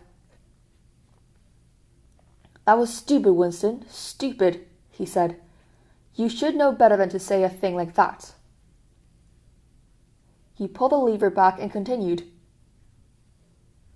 Now I'll tell you the answer to my question. It is this. The party seeks power entirely for its own sake. We are not interested in the good of others. We are interested solely in power, not wealth or luxury or long life or happiness. Only power, pure power. What pure power means, you will understand presently. We're different from all the oligarchies of the past in that we know what we're doing. All the others, even those who resembled ourselves, were cowards and hypocrites. The German Nazis and the Russian communists came very close to us in their methods, but they never had the courage to recognize their own motives. They pretended, perhaps, they even believed, that they had seized power unwillingly and for a limited time, and that just round the corner there lay a paradise where human beings would be free and equal. We are not like that. We know that no one ever seizes power with the intention of relinquishing it. Power is not its means. It is an end. One does not establish a dictatorship in order to safeguard a revolution. One makes a revolution in order to establish the dictatorship. The object of persecution is persecution. The object of torture is torture. The object of power is power. Now, do you begin to understand me? Winston was struck, as he had been struck before, by the tiredness of O'Brien's face. It was strong and fleshy and brutal. It was full of intelligence and a sort of controlled passion before which he felt himself helpless, but it was tired. There are pouches under the eyes. The skin sagged from the cheekbones. O'Brien leaned over him, deliberately bringing the worn face nearer. "You are thinking," he said, "that my face is old and tired. You are thinking that I talk of power, and yet I'm not even able to prevent the decay of my own body. Can you not understand, Winston, that the individual is only a cell? The weariness of a cell is the vigor of the organism. Do you die when you cut your fingernails?" He turned away from the bed and began strolling up and down again, one hand in his pocket. "We are the priests of power," he said.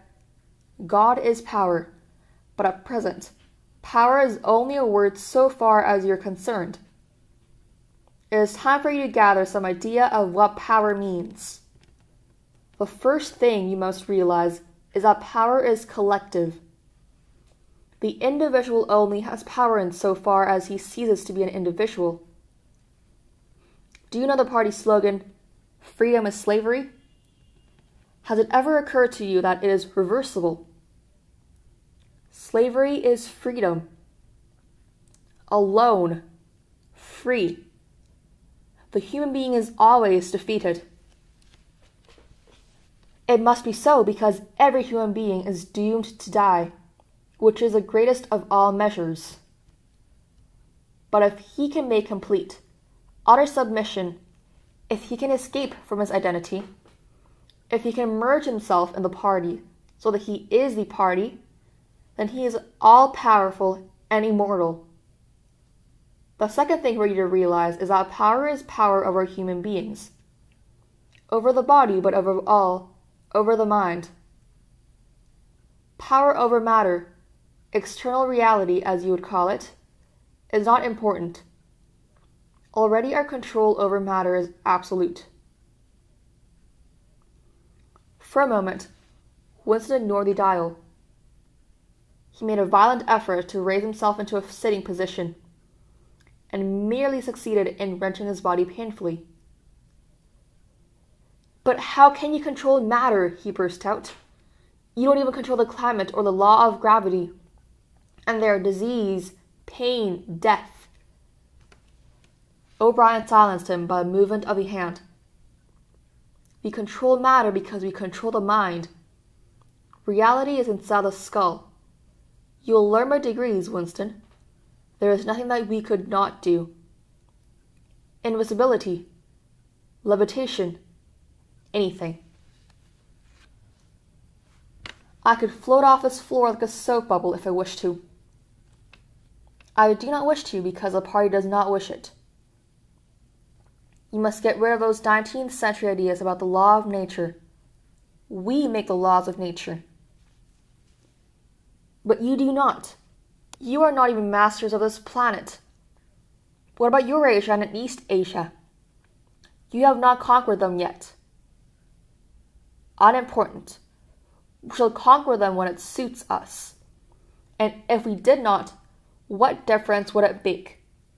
We can shut them out of existence. Oceania is the world.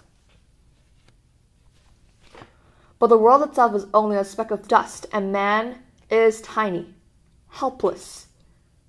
How long has he been in existence? For millions of years, the earth was uninhabited. Nonsense. The earth is as old as we are, no older. How could it be older? Nothing exists except through human consciousness. But the rocks are full of the bones of extinct animals. Mammoths and mastodons and enormous reptiles which lived here long before man was ever heard of. Have you ever seen those bones, Winston? Of course not. 19th century biologists invented them. Before man, there was nothing. After man, if he could come to an end, there would be nothing. Outside man, there is nothing. But the whole universe is outside us. Look at the stars. Some of them are a million light years away. They're out of our reach forever. What are the stars? Said O'Brien indifferently. They are bits of fire a few kilometers away. We could reach them if we wanted to. Or we could blot them out. The earth is the center of the universe. The sun and stars go round it. Winston made another convulsive movement. This time, he did not say anything. O'Brien continued as though answering a spoken objection. For certain purposes, of course, that is not true. When we navigate the ocean, or when we predict an eclipse, we often find it convenient to assume that the earth goes around the sun and that the suns are millions upon millions of kilometers away. But what of it? Do you suppose it is beyond us to produce a dual system of astronomy? The stars can be near or distant, according as we need them. Do you suppose our mathematicians are unequal to that? Have you forgotten doublethink? Winston shrank back upon the bed. Whatever he said, the swift answer crushed him like a bludgeon. And yet he knew that he was in the right. The belief that nothing exists outside your own mind, surely there must be some way of demonstrating that it was false. Had it not been exposed long ago as a fallacy? There was even a name for it, which he had forgotten. A faint smile twitched the corners of O'Brien's mouth as he looked down at him. I told you, Winston, he said, that metaphysics is not your strong point. The word you're trying to think of is solipsism.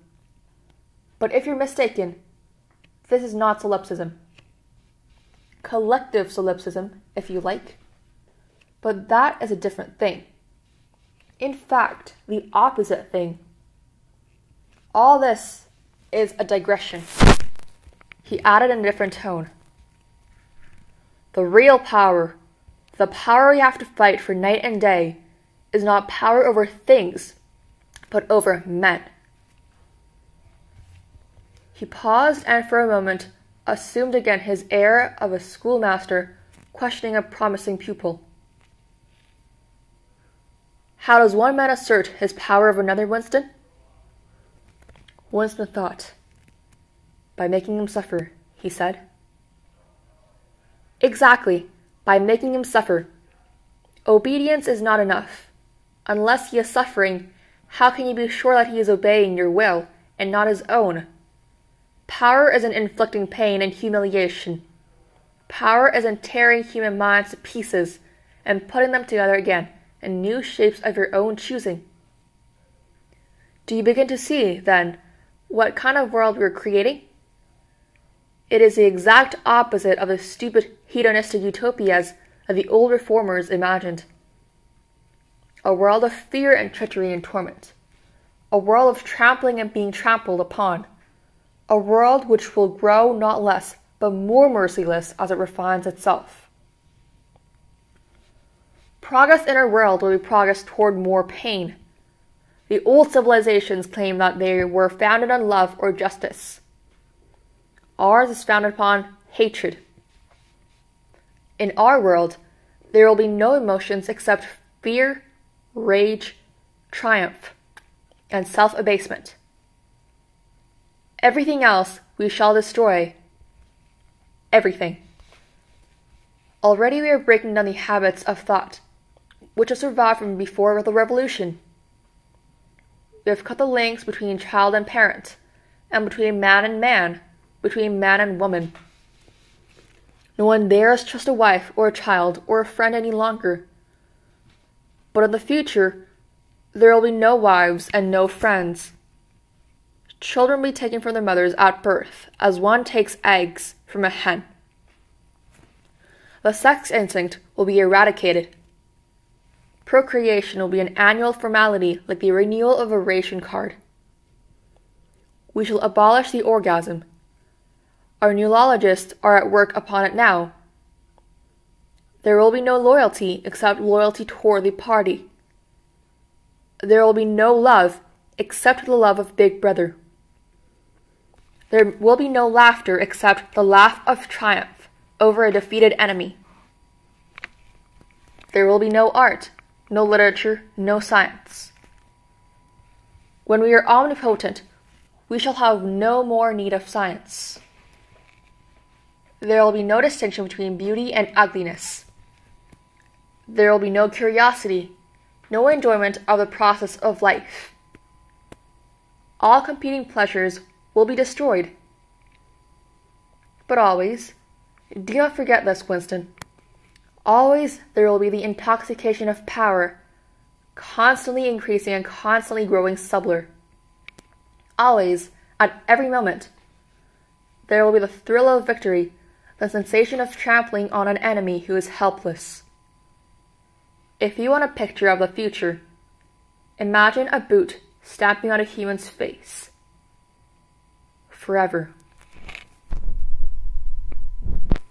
He paused as though he expected Winston to speak. Winston had tried to shrink back into the surface of the bed again. He could not say anything. His heart seemed to be frozen. O'Brien went on. And remember that it is forever. The faith will always be there to be stamped upon.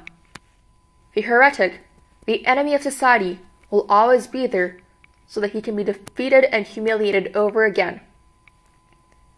Everything that you have undergone and since you have been in our hands, all that will continue and worse. The espionage, the betrayals, the arrests, the tortures, the executions, the disappearances will never cease. It'll be a world of terror as much as a world of triumph. The more the party is powerful, the less it'll be tolerant. The weaker the opposition, the tighter the despotism. Goldstein's heresies will live forever. Every day, at every moment, they'll be defeated, discredited, ridiculed, spat upon, and yet they'll always survive. This drama that I have played out with you during 7 years will be played out over and over again, generation after generation, always in subtler forms. Always we shall have the heretic here at our mercy, screaming with pain, broken up, contemptible, and in the end, utterly penitent, saved from himself, crawling to our feet of his own accord. That is a world that we are preparing, Winston. A world of victory after victory, triumph after triumph after triumph. An endless pressing upon the nerve of power. You are beginning, I can see, to realize what the world will be like. But in the end, you'll do more than understand it. You'll accept it, welcome it, and become part of it.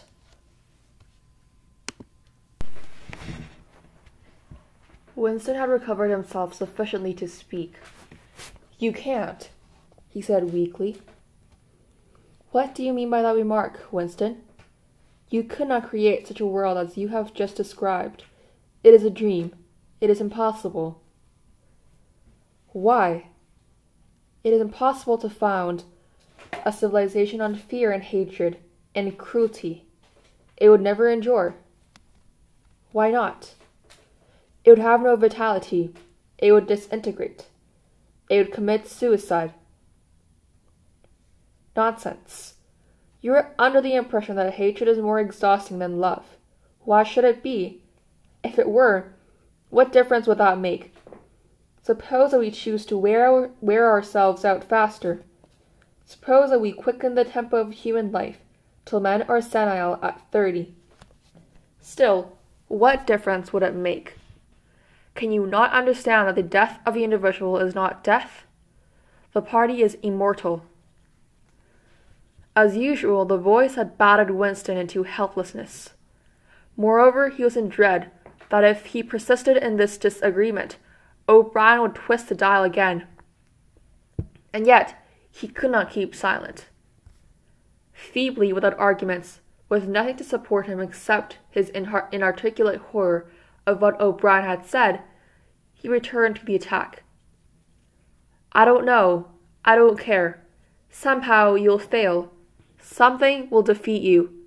Life will defeat you." "We control life, Winston, at all its levels.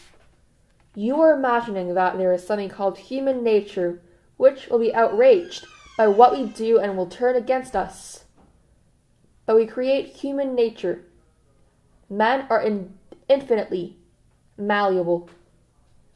Or perhaps you have returned to your old idea that the proletarians or the slaves will arise and overthrow us. Put it out of your mind. They are helpless like the animals. Humanity is a party. The others are outside. Irrelevant." "I don't care. In the end, they'll beat you.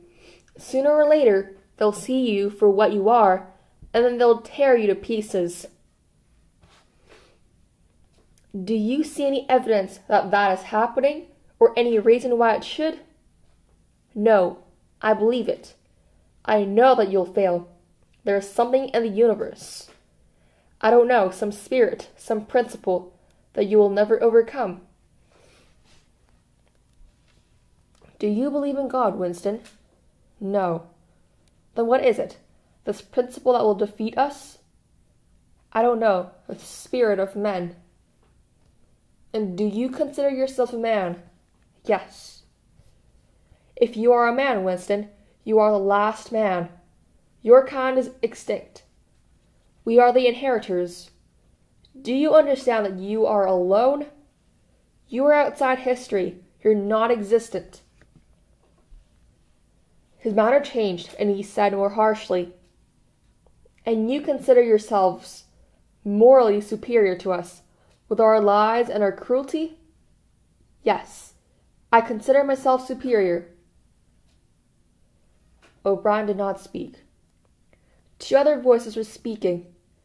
After a moment, Winston recognized one of them as his own. It was a soundtrack of the conversation he had had with O'Brien on the night when he had enrolled himself in the Brotherhood. He heard himself promising to lie, to steal, to forge, to murder, to encourage drug-taking and prostitution, to disseminate venereal diseases, to throw vitriol in a child's face. O'Brien made a small impatient gesture, as though to say that demonstration was hardly worth making. Then he turned a switch, and the voices stopped. "Get up from the bed," he said. The bonds had loosened themselves. Winston lowered himself to the floor and stood up unsteadily. "You are the last man," said O'Brien. "You are the guardian of the human spirit. You shall see yourself as you are. Take off your clothes." Winston undid the bit of string that held his overalls together. The zip fastener had long since been wrenched out of him. He could not remember whether at any time since his arrest he had taken off all his clothes at one time. Beneath the overalls, his body was looped with filthy yellowish rags, just recognizable as the remnants of underclothes. As he slid them to the ground, he saw that there was a three-sided mirror at the far end of the room. He approached it and stopped short. An involuntary cry had broken out of him. "Go on," said O'Brien. "Stand between the wings of the mirror. You shall see the side of you as well." He had stopped because he was frightened. A bowed, grey-colored, skeleton-like thing was coming toward him. Its actual appearance was frightening, and not merely the fact that he knew it to be himself. He moved closer to the glass. The creature's face seemed to be protruded because of its bent carriage. A forlorn jailbird's face, with a knobby forehead running back into a bald scalp, a crooked nose and battered-looking cheekbones above which the eyes were fierce and watchful. The cheeks were seamed. The mouth had a drawn-in look. Certainly it was his own face, but it seemed to him that it had changed more than he had changed inside. The emotions it registered would be different from the ones he felt. He had gone partially bald. For the first moment he had thought that he had gone grey as well. But it was only the scalp that was grey. Except for his hands and a circle of his face, his body was grey all over with ancient, ingrained dirt. Here and there, under the dirt, there were the red scars of wounds. The knee, the ankle, the varicose ulcer was an inflamed mass, with flakes of skin peeling off it. But the truly frightening thing was the emaciation of his body. The barrel of the ribs was as narrow as that of a skeleton. His legs had shrunk so that the knees were thicker than the thighs. He saw now that O'Brien had meant about seeing the side view. The curvature of spine was astonishing. The thin shoulders were hunched forward so as to make a cavity of the chest. The scraggy neck seemed to be bending double under the weight of a skull. At a guess, he would have said that it was the body of a man of 60, suffering from some malignant disease. "You have thought sometimes," said O'Brien, "that my face, the face of a member of the inner party, looks old and worn. What do you think of your own face?" He seized Winston's shoulder and spun him around so that he was facing him. "Look at the condition you are in," he said. "Look at this filthy grime all over your body. Look at the dirt between your toes. Look at the disgusting running sore on your leg. Do you know that you stink like a goat? Probably you have ceased to notice it. Look at your emaciation. Do you see? I can make my thumb and forefinger meet around your bicep. I could snap your neck like a carrot. Do you know that you have lost 25 kilograms since you have been in our hands? Even your hair has come in handfuls. Look." He plucked at Winston's head and brought away a tuft of hair. "Open your mouth. 9, 10, 11 teeth left. How many had you when you came to us?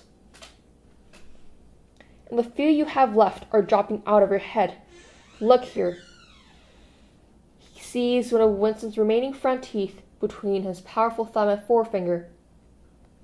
A twinge of pain shot through Winston's jaw. O'Brien had wrenched the loose tooth out by the roots. He tossed it across the cell. "You're rotting away," he said. "You're falling to pieces. What are you? A bag of filth. Now turn round and look into that mirror again. Do you see that thing facing you? That is the last man. If you're human, that is humanity. Now put your clothes on again." Winston began to dress himself with slow, stiff movements. Until now, he had not seemed to notice how thin and weak he was. Only one thought stirred in his mind, that he must have been in this place longer than he had imagined. And suddenly, as he fixed the miserable rags round himself, a feeling of pity for his ruined body overcame him. Before he knew what was doing, he had collapsed onto a small stool and stepped beside the bed and burst into tears.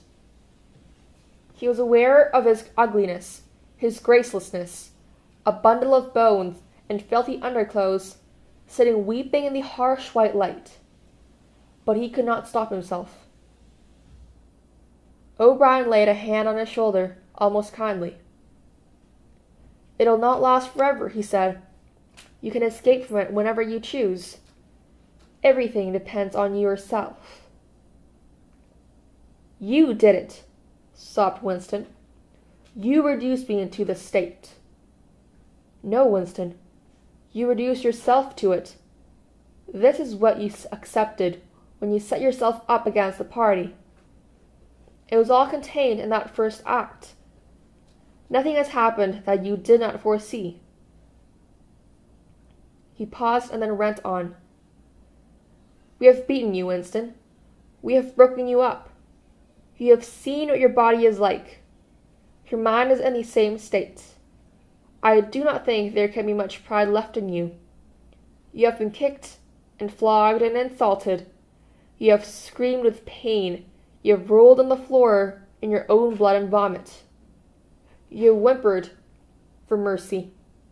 You have betrayed everybody and everything. Can you think of a single degradation that has not happened to you?" Winston had stopped weeping, though the tears were still oozing out of his eyes. He looked up at O'Brien.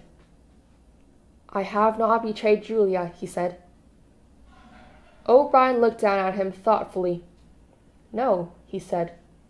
"No, that is perfectly true. You have not betrayed Julia." The peculiar reverence for O'Brien, which nothing seemed able to destroy, flooded Winston's heart again. How intelligent, he thought. How intelligent. Never did O'Brien fail to understand what was said to him. Anyone else on earth would have answered promptly that he had betrayed Julia. For what was there they had not screwed out of him under the torture? He had told him everything he knew about her habits, her character, her past life. He had confessed in the most trivial detail everything that had happened at their meetings, all that he had said to her and she to him, their black market meals, all that he had said to her and she to him, their adulteries, their vague plottings against the party, everything. And yet, in the sense in which he intended the word, he had not betrayed her. He had not stopped loving her. His feeling toward her had remained the same. O'Brien had seen what he meant without the need for explanation. "Tell me," he said, "how soon will they shoot me?" "It may be for a long time," said O'Brien. "You're a difficult case. But don't give up hope. Everyone is cured sooner or later. In the end, we shall shoot you." He was much better. He was growing fatter and stronger every day, if it was proper to speak of days. The white light and the humming sound were the same as ever, but the cell was a little more comfortable than the others he had been in. There were a pillow and a mattress on the plank bed, and a stool to sit on. They had given him a bath, and they allowed him to wash himself fairly frequently in a tin basin. They even gave him warm water to wash with. They had given him new underclothes and a clean suit of overalls. They had dressed his varicose ulcer with soothing ointment. They had pulled out the remnants of his teeth and given him a new set of dentures. Weeks or months must have passed.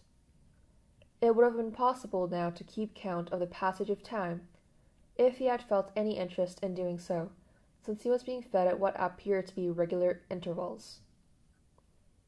He was getting, he judged, 3 meals in the 24 hours. Sometimes he wondered dimly whether he was getting them by night or by day. The food was surprisingly good, with meat at every 3rd meal. Once there was even a packet of cigarettes. He had no matches, but the never-speaking guard who brought his food would give him a light.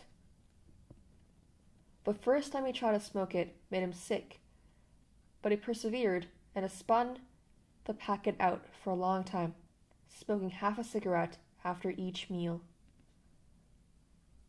They had given him a white slate with a stump of pencil tied to the corner. At first he made no use of it. Even when he was awake, he was completely torpid. Often he would lie from one meal to the next, almost without stirring, sometimes asleep, sometimes waking into vague reveries in which it was too much trouble to open his eyes. He had long grown used to sleeping with a strong light on his face. It seemed to make no difference, except that one's dreams were more coherent. He dreamed a great deal all through the time, and they were always happy dreams. He was in the Golden Country, where he was sitting among enormous, glorious, sunlit ruins with his mother, with Julia and O'Brien. Not doing anything, merely sitting in the sun, talking of peaceful things. Such thoughts as he had when he was awake were mostly about his dreams. He seemed to have lost the power of intellectual effort, now that the stimulus of pain had been removed. He was not bored. He had no desire for conversation or distraction. Merely to be alone, not to be beaten or questioned, to have enough to eat, and to be clean all over, was completely satisfying. By degrees he came to spend less time in sleep, but he still felt no impulse to get off the bed. All he cared for was to lie quiet and feel a strength gathering in his body. He would finger himself here and there, try to make sure that it was not an illusion that his muscles were growing rounder and his skin tauter. Finally it was established beyond doubt that he was growing fatter. His thighs were now definitely thicker than his knees. After that, reluctantly at first, he began exercising himself regularly. In a little while, he could walk 3 kilometers, measured by pacing the cell, and his bowed shoulders were growing straighter. He attempted more elaborate exercises, and was astonished and humiliated to find what things he could not do. He could not move out of a walk. He could not hold a stool out at arm's length. He could not stand on one leg without falling over. He squatted down on his heels and found that with agonizing pains in thighs and calf, he could just lift himself to a standing position. He lay flat on his belly and tried to lift his weight by his hands. It was hopeless. He could not raise himself a centimeter. But after a few more days, a few more mealtimes, even that feat was accomplished. A time came when he could do it 6 times running. He began to grow actually proud of his body and to cherish an intermittent belief that his face was also growing back to normal. Only when he chanced to put his hand on his bald scalp did he remember the seamed, ruined face that had looked back at him out of the mirror.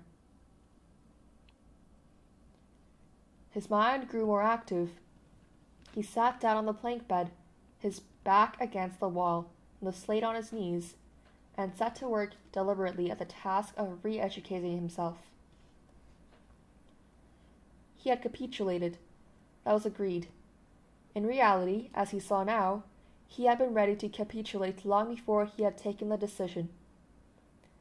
From the moment when he was inside the Ministry of Love, and yes, even during those minutes when he and Julia had stood helpless while the iron voice from the telescreen told them what to do, he had grasped with frivolity the shallowness of his attempt to set himself up against the power of the party. He knew now that for 7 years the thought police had watched him like a beetle under a magnifying glass. There was no physical act, no words spoken aloud that they had not noticed, no chain of thought that they had not been able to infer. Even the speck of whitish dust on the cover of his diary they had carefully replaced. They had played soundtracks to him, shown him photographs. Some of them were photographs of Julian himself. Yes, even, he could not fight against the party any longer. Besides, the party was in the right. It must be so. How could the immortal, collective brain be mistaken? By what external standard could you check its judgments? Sanity was statistical. It was merely a question of learning to think as he thought. Only. The pencil felt thick and awkward in his fingers. He began to write down the thoughts that came into his head. He wrote first in large, clumsy capitals, "Freedom is slavery." And almost without a pause, he wrote beneath it, "2 and 2 make 5. But then there came a sort of check. His mind, as though shying away from something, seemed unable to concentrate. He knew that he knew what came next, but for the moment he could not recall it. When he did recall it, it was only by consciously reasoning out what it must be. It did not come of its own accord.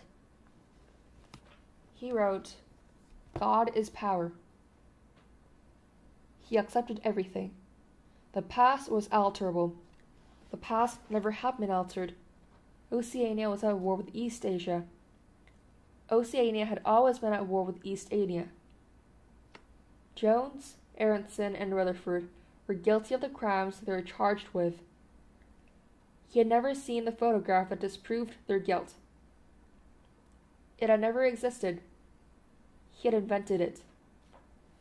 He remembered remembering contrary things, but those were false memories, products of self-deception. How easy it all was. Only surrender, and everything else followed. It was like swimming against the current that swept you backwards, however hard you struggled, and then suddenly deciding to turn round and go with the current instead of opposing it. Nothing had changed except your own attitude. The predestined thing happened in any case. He hardly knew why he had ever rebelled. Everything was easy except anything could be true. The so-called laws of nature were nonsense. The law of gravity was nonsense. "If I wished," O'Brien had said, "I could float off this floor like a soap bubble." Winston worked it out. If he thinks, he floats off the floor, and if I simultaneously think I see him do it, then the thing happens. Suddenly, like a lump of submerged wreckage, breaking the surface of water, he thought burst into his mind. It doesn't really happen. We imagine it. It is hallucination. He pushed the thought under instantly. The fallacy was obvious. It presupposed that somewhere or other outside oneself there was a real world where real things happened. But how could there be such a world? What knowledge have we of anything save through our own minds? All happenings are in the mind. Whatever happens in all minds truly happens. He had no difficulty in disposing of the fallacy. and he was in no danger of succumbing to it. He realized, nevertheless, that it ought never to have occurred to him. The mind should develop a blind spot whenever a dangerous thought presented itself. The process should be automatic, instinctive. Crime Stop, they called in Newspeak. He set to work to exercise himself in Crime Stop. He presented himself with propositions. The party says the earth is flat. The party says that ice is heavier than water. And trained himself in not seeing or not understanding the arguments that contradicted them. It was not easy. It needed great powers of reasoning and improvisation. The arithmetical problems raised, for instance, by such a statement as 2 and 2 make 5 were beyond his intellectual grasp. It needed also a sort of athleticism mind, an ability at one moment to make the most delicate use of logic, and at the next to be unconscious of the crudest logical errors. Stupidity was as necessary as intelligence, and as difficult to attain. All the while, with one part of his mind, he wondered how soon they would shoot him. Everything depends on yourself, O'Brien had said, but he knew that there was no conscious act by which he could bring it nearer. It might be 10 minutes hence, or 10 years. They might keep him for years in solitary confinement. They might send him into a labor camp. They might release him for a while, as they sometimes did. It was perfectly possible that before he was shot the whole drama of his arrest and interrogation would be enacted all over again. The one certain thing was that death never came at an expected moment. The tradition, the unspoken tradition, somehow you knew it, though you never had it said, was that they shot you from behind, always in the back of the head without warnings, as you walked down the corridor from cell to cell. One day was not the right expression. Just as probably it was in the middle of the night. Once, he fell into a strange, blissful reverie. He was walking down the corridor, waiting for the bullet. He knew that it was coming in another moment. Everything was settled, smoothed out, reconciled. There were no more doubts, no more arguments, no more pain, no more fear. His body was healthy and strong. He walked easily, with a joy of movement and with a feeling of walking in sunlight. He was not any longer in the narrow white corridors of the Ministry of Love. He was in the enormous sunlit passage, a kilometre wide, down which he had seemed to walk in the delirium induced by drugs. He was in the golden country, following the foot track across the old rabbit-cropped pasture. He could feel the short springy turf under his feet and the gentle sunshine on his face. At the edge of the field were the elm trees, faintly stirring, and somewhere beyond that was a stream where the days lay in the green pools under the willows. Suddenly he started up with a shock of horror. The sweat broke out on his backbone. He had heard himself cry aloud, "Julia, Julia, Julia, my love, Julia." For a moment, he had had an overwhelming hallucination of her presence. She had seemed to be not merely with him, but inside him.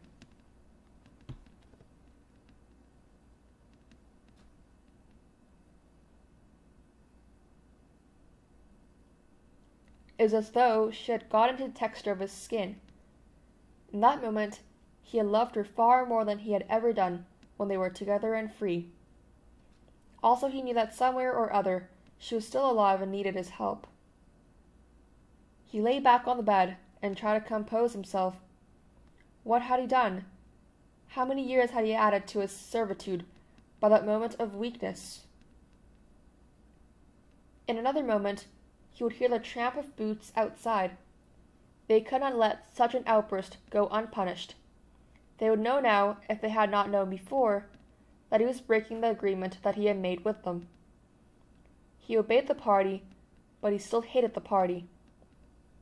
In the old days he had hidden a heretical mind beneath an appearance of conformity. Now he had retreated a step further.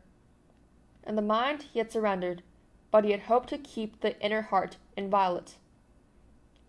He knew that he was in the wrong, but he preferred to be in the wrong. They would understand that. O'Brien would understand it.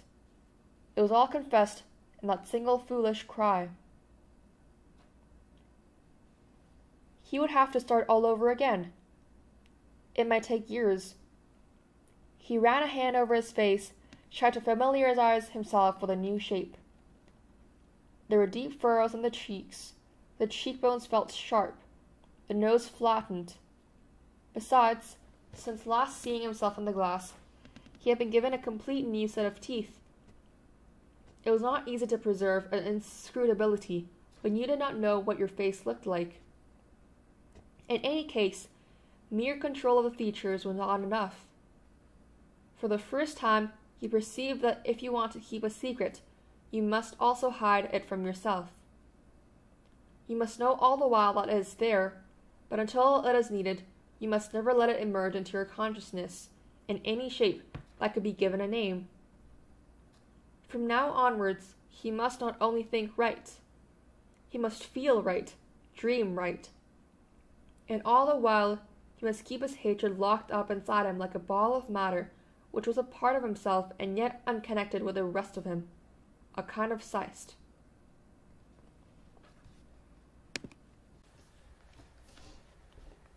The chestnut tree was almost empty.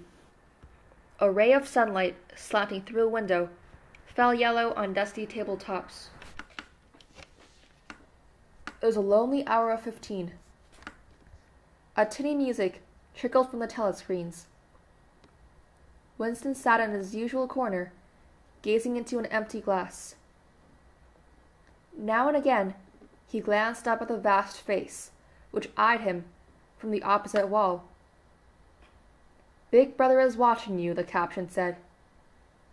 Unbidden, a waiter came and filled his glass up with victory gin, shaking it into it, a few drops from another bottle, with a quill through the cork.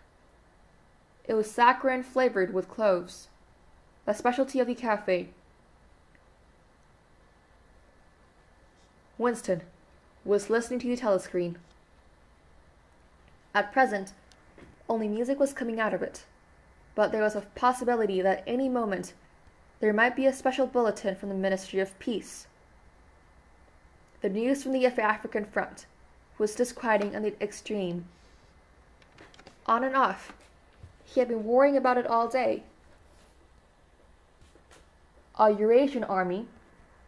Oceania was at war with Eurasia. Oceania had always been at war with Eurasia. Was moving southward at terrifying speed.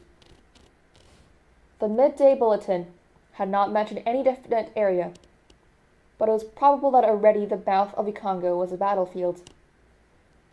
Brazzaville and the Leopoldville were in danger. One did not have to look at the map to see what it meant. It was not merely a question of losing Central Africa. For the first time in the whole world, the territory of Oceania itself was menaced. A violent emotion, not fear exactly, but a sort of undifferentiated excitement, flared up in him, then faded again. He stopped thinking about the war. In these days, he could never fix his mind on any one subject for more than a few moments at a time. He picked up his glass and drained it at a gulp. As always, it made him shudder and even retch slightly. The stuff was horrible. The cloves and saccharine, themselves disgusting enough in their sickly way, could not disguise the flat, oily smell. And what was worst of all was that the smell of gin, which dwelt with him night and day, was inextricably mixed up in his mind with the smell of those. He never named them, but in his thoughts, as so far as it was possible, he never visualized them. There was something that he was half aware of, hovering close to his face, a smell that clung to his nostrils. As the gin rose in him, he belched through the purple lips. He had grown fatter since they released him, and had regained his old color. Indeed, more than regained it. His features had thickened. The skin on nose and cheekbones were coarsely red. Even the bald scalp was too deep a pink. A waiter, again unbidden, brought the chessboard and the current issue of the Times, with the page turned down at the chess problem. Then, seeing that Winston's glass was empty, he brought the gin bottle and filled it. There was no need to give orders. They knew his habits. The chessboard was always waiting for him, his corner table always reserved. Even when the place was full, he had it to himself, since nobody cared to be seen sitting too close to him. He never even bothered to count his drinks. At irregular intervals, they presented him with a dirty slip of paper, which they said was a bill, but he had the impression that they always underchanged him. It would have made no difference if it had been the other way about. He had always plenty of money nowadays. He even had a job, a sinecure, more highly paid than his old job had been. The music from the telescreen stopped and a voice took over. Winston raised his head to listen. No bulletin from the front, however. It was merely a brief announcement from the Minister of Plenty. In the preceding quarter appeared, the 10th three-year plan's quota for bootlaces had been overfulfilled by 98%. He examined the chess problem and set out the pieces. It was a tricky ending, involving a couple of knights. White to play, and mate in 2 moves. Winston looked up at the portrait of Big Brother. White always mates, he thought with a sort of cloudy mysticism. Always, without exception, it is so arranged. In no chess problem, since the beginning of the world, has black ever won. Did it not symbolize the eternal, unvarying triumph of good over evil? The huge face gazed back at him, full of calm power. White always mates. A voice from the telescreen paused and added in a different and much graver tone. You are warned to stay by for an important announcement at 15:30. 15:30. This is a news of the highest importance. Take care not to miss it. 15:30. The tinkling music struck up again. Winston's heart stirred. That was a bulletin from the front. Instinct told him that it was bad news that was coming. All day, with little spurts of excitement, the thought of a smashing defeat in Africa had been in and out of his mind. He seemed actually to see the Eurasian army swarming across the never-broken frontier and pouring down the tip of Africa like a column of ants. Why had it not been possible to outflank them in some way? The outline of the West African coast stood out vividly in his mind. He picked up the white light and moved it across the board. There was the proper spot. Even while he saw the black horde racing southward, he saw another force, mysteriously assembled, suddenly planted with rear, cutting their communications by land and sea. He felt that by willing it, he was bringing that other force into existence. But it was necessary to act quickly. If they could get control of the whole of Africa, if they had airfields and submarine bases at the Cape, it would cut Oceania in 2. It might mean anything. Defeat, breakdown, the division of the world, the destruction of the party. He drew a deep breath. An extraordinary medley of feelings, but it was not a medley exactly. Rather, it was a successive layers of feeling, in which one could not say which layer was undermost, struggled inside him. The spasm passed. He put the white knight back into its place, but for the moment he could not settle down to serious study of the chess problem. His thoughts wandered again. Almost unconsciously, he traced with his finger in the dust on the table. 2 + 2 = 5. They can't get inside you, she said, but they could get inside you. What happens to you here is forever, O'Brien had said. That was a true word. There were things, your own acts, from which you could not recover. Something was killed in your breast, burnt out, cauterized out. He had seen her. He had even spoken to her. There was no danger in it. He knew as though instinctively that now they took almost no interest in his doings. He could have arranged to meet her a second time if either of them had wanted to. Actually, it was by chance that they had met. It was in the park, on a vile, biting day in March, when the earth was like iron, and all the grass seemed dead, and there was not a bud anywhere except a few crocuses which had pushed themselves up to be dismembered by the wind. He was hurrying along with frozen hands and watering eyes when he saw her, not 10 meters away from him. It struck him at once that she had changed in some ill-defined way. They almost passed one another without a sign. Then he turned and followed her, not very eagerly. He knew that there was no dangers.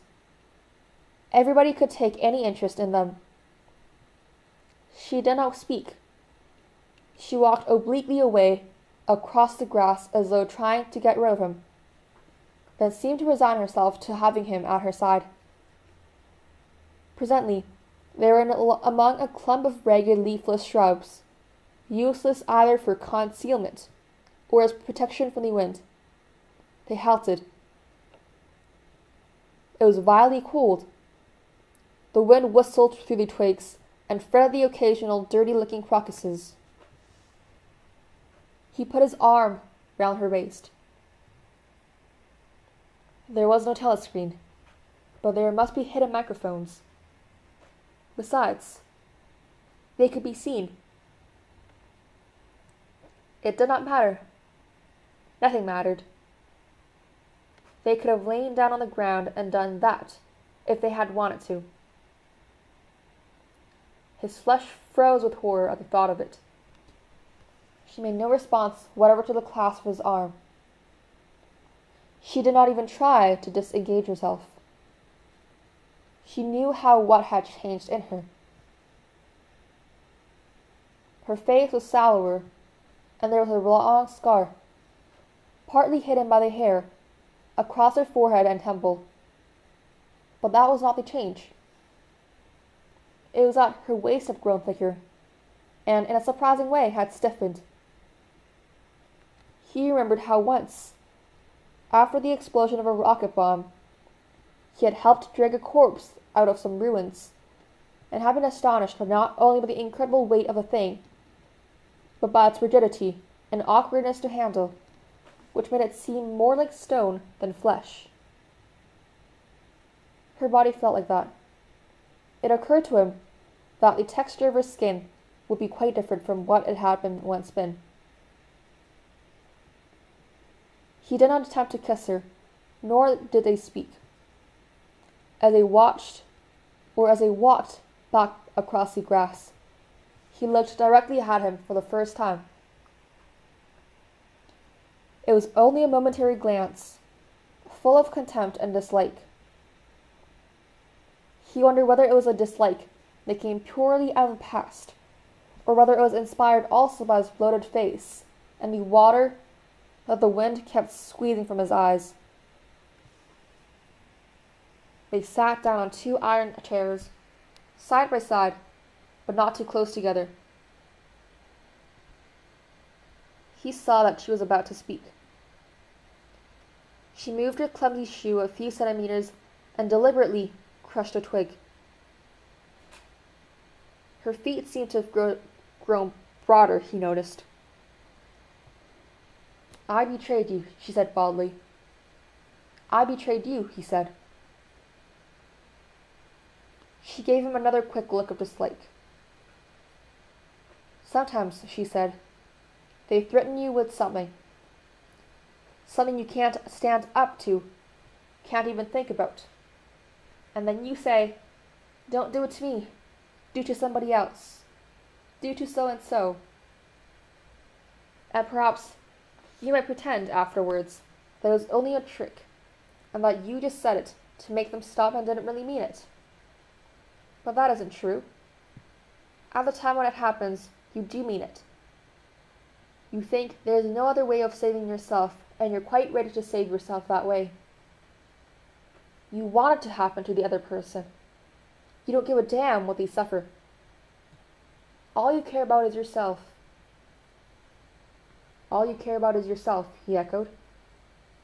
"And after that, you don't feel the same toward the other person any longer."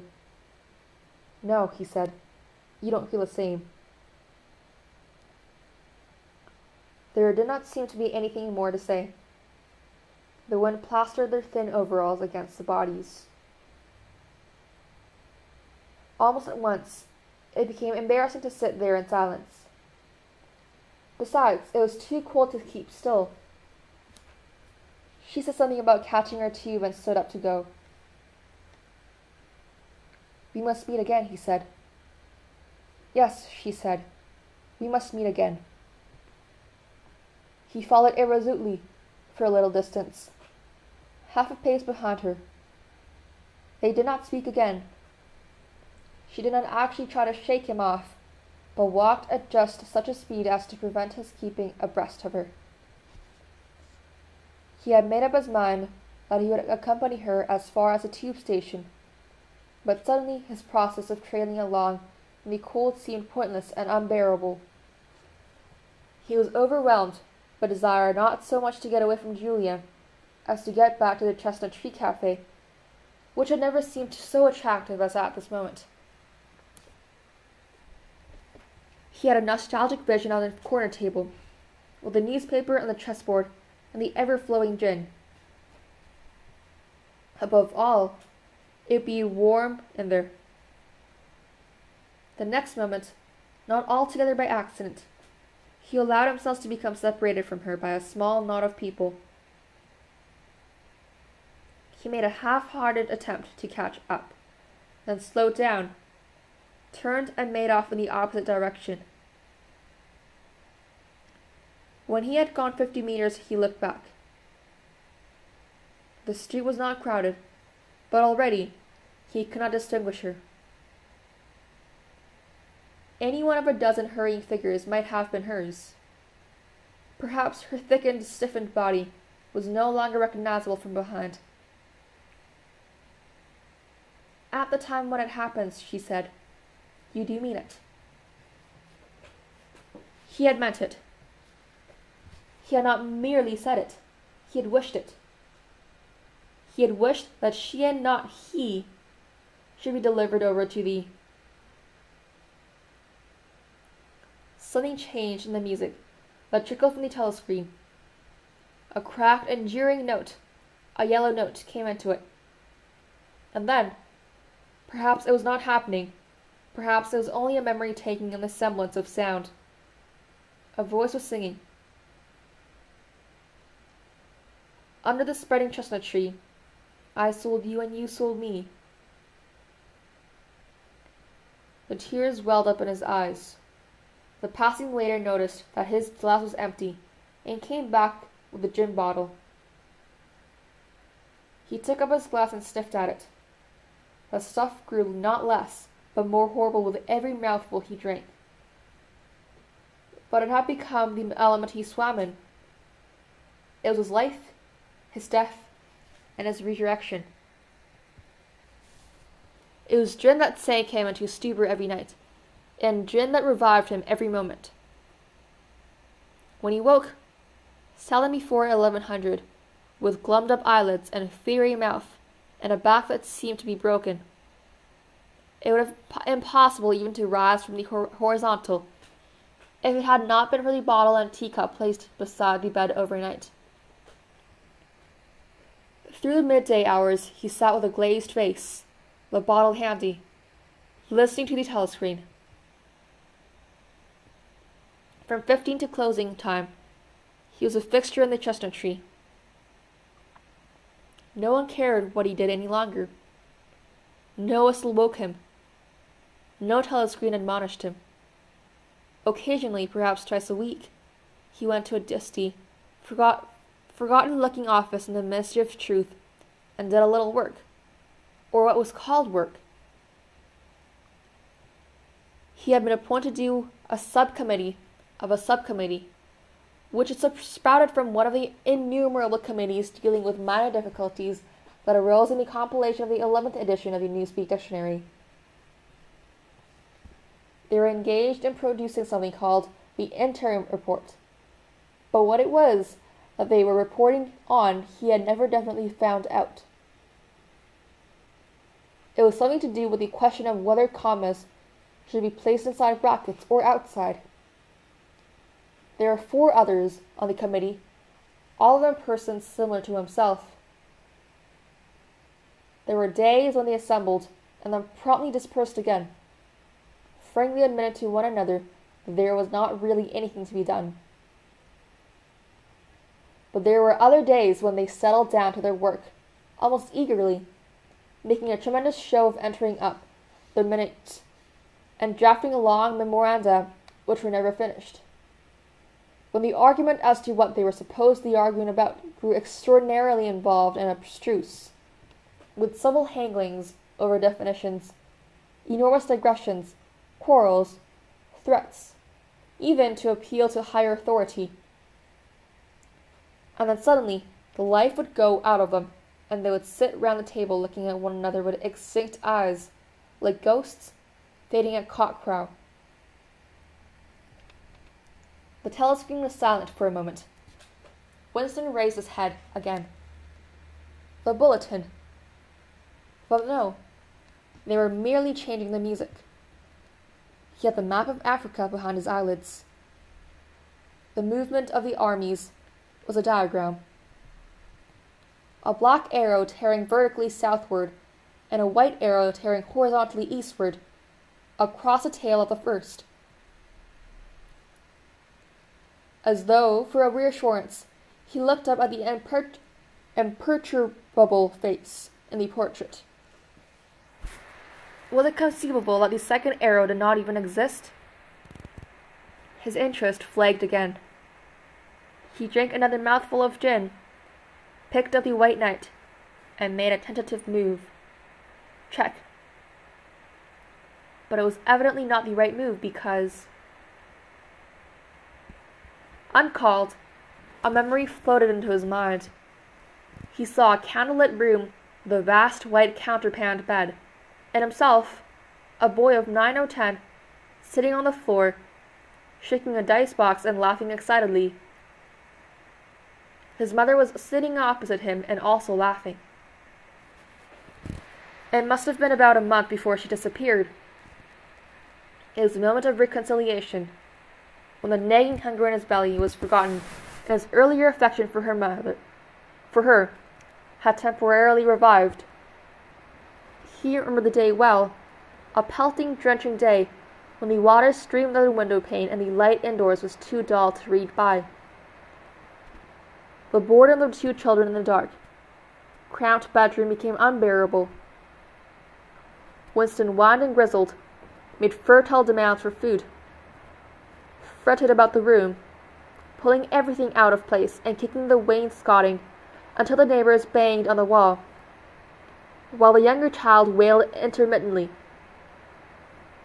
In the end, his mother had said, Now be good and I'll buy you a toy. A lovely toy. You'll love it.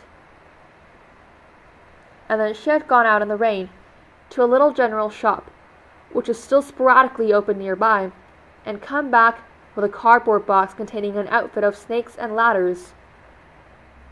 He could still remember the smell of a damp cardboard. It was a miserable outfit.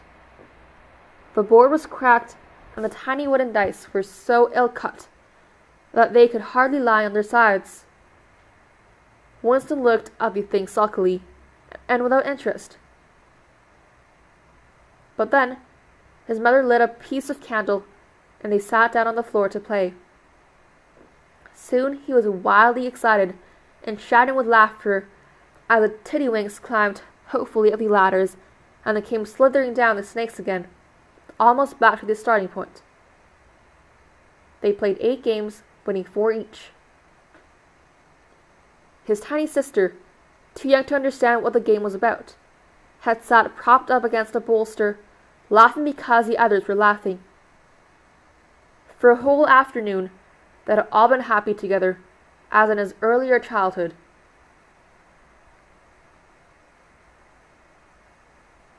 He pushed the picture out of his mind. It was a false memory. He was troubled by false memories occasionally. They did not matter so long as one knew them for what they were. Some things had happened, others had not happened.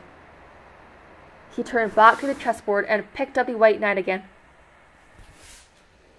Almost in the same instant, it dropped onto the board with a clatter. He had started as though a pin had run into him.